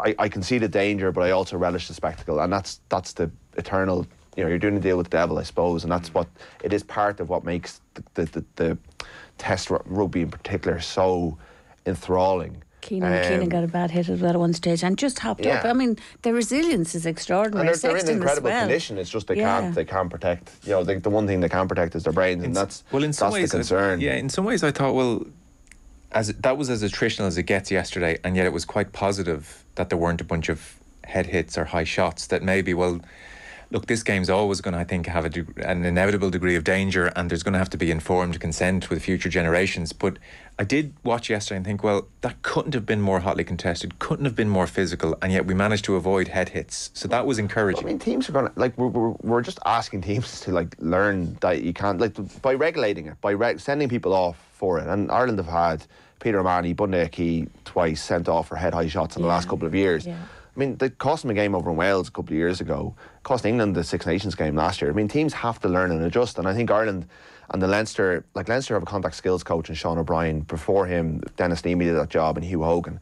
And he has put incredible effort into working with the tackler to make the tackler better at going lower. And Josh van der Fleer is an unbelievable example of that. Will Connors, who's currently out injured, but he's a brilliant low tackler. Ireland's tackle technique is probably world leading, and they don't get themselves in those positions as often as other teams. Sexton's tackling has changed as well. It has, yeah, but they go lower. They tend not, because they know it's not necessarily about safety, it's about discipline and trying not to get sent off, because you don't want to cost your team. And look at the summer when New Zealand had players sent off for head-high shots in the Test series. That they were really important moments, and they were just clumsy, going into contact too high. That doesn't happen as much with Ireland. And in fairness to South Africa, they are massive men, but they're and they don't get enough credit for this. They're technically excellent in a lot of what they do. And while they bring in an unbelievable level of force and aggression to it, it's keep it within the bounds of, and that's what makes them so effective and so good. And that's why I think Neil Francis is quite unfair on them earlier on. Rory Keane Cleena says the hype machine will now go into overdrive. But Johnny Sexton, afterwards and across the papers, on all the front pages, he's urging caution. We're building well, but we have to win trophies. Triple Crown pleasing, but it's about championships, Six Nations, Grand Slams, World Cups. We've done nothing really, so you can't compare this to Ireland teams that have won before. The other thing he did say, though, which jumped out to me, is on the front page here of the Sunday Independent. He said, we probably didn't play our best rugby, but that's also a very pleasing thing, because maybe a couple of years ago we would have crumbled or not shown the guts that we did there. So that was very pleasing. Yeah, It's a big admission, isn't it? A couple of years ago, we wouldn't have shown the guts. Yeah, well, Sexton does that. Sometimes Sexton comes out with stuff and it kind of slides past you. I'd say this is former teammates going, what? Exactly, yeah.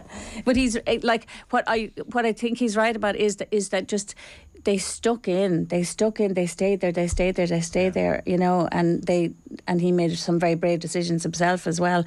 But they didn't crumble. Roy Keane's piece, I think, is good as well, because he just talks about how they changed how they played as well. So they had to combine a bit of both. They had to bish bash up the middle, but they put more width on it, and they were willing to push them around and see. But it was just their ability to withstand what they did in the first half, even that early. Just defending their line for so long. Like, it was 50 remarkable. Tackles in the first 15 minutes. Some 49 Well, of them. that It was 17 ridiculous. phase stand on their own line where South Africa that was incredible. went brute force and ignorance. Like there was no tip on passes. There was no out the back. It was just carry. Actually, Peter Steph threw a little tip on, and that actually opened up Ireland a little bit. They won a penalty. They scored. They made it 3-3. But it was only a penalty. It was only a penalty. Exactly. I thought that's where I had the fear, was that this was going to take a toll, that they would take the legs from Ireland. But Ireland's fitness paid. And the bench. But I think, like, you got to think, Aki and Henshaw are Ireland's first choice 12s. McCluskey's only won 6 caps across 7 years. Yeah. He's playing well. He's Ireland's third choice 12. He's playing well. He gets whipped off with the injury. Jimmy O'Brien comes on. He's never played for Ireland before. He's playing at 13. He's not at 13. Ringrose is playing at 12. They never missed a beat. Like, Ireland's depth was pretty much exposed on Friday night, in that All Blacks A game. But they were still, the first team are adaptable and resilient enough to other Irish teams would have folded in that, weren't able to cope with that kind of adversity. And Gibson Park just totally changed the pace of the game too when he came in, and you could see that South Africa were getting tired at that stage. They had put so much effort in and hadn't got the return, and they were the ones then who mentally crumbled. I thought it was a really absorbing game, I have to say. So to what extent does this then allay the fear or the accusation that Ireland can't handle big teams? Mostly? Largely? Well, they can. They've shown now that look, they could play South Africa next Saturday and get beaten up, but I think any team could be beaten up by South Africa. But they've shown that they can handle them all.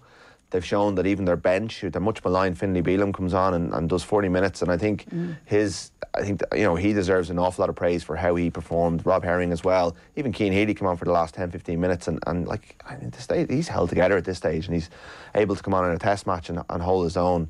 France is the next big test of that, and England maybe at home as well. But France are up first in the Six Nations, and France have a certain set of skills that again Ireland will have to be clever to come up to negate, because they have another 130 odd kilo lock and 130 odd kilo tight head prop, and when they get them together and it's quite hard to deal with, and Ireland just don't have that cattle. But they have shown a way that they've dealt with the box, and that's the ultimate test in my book. So they've answered that question.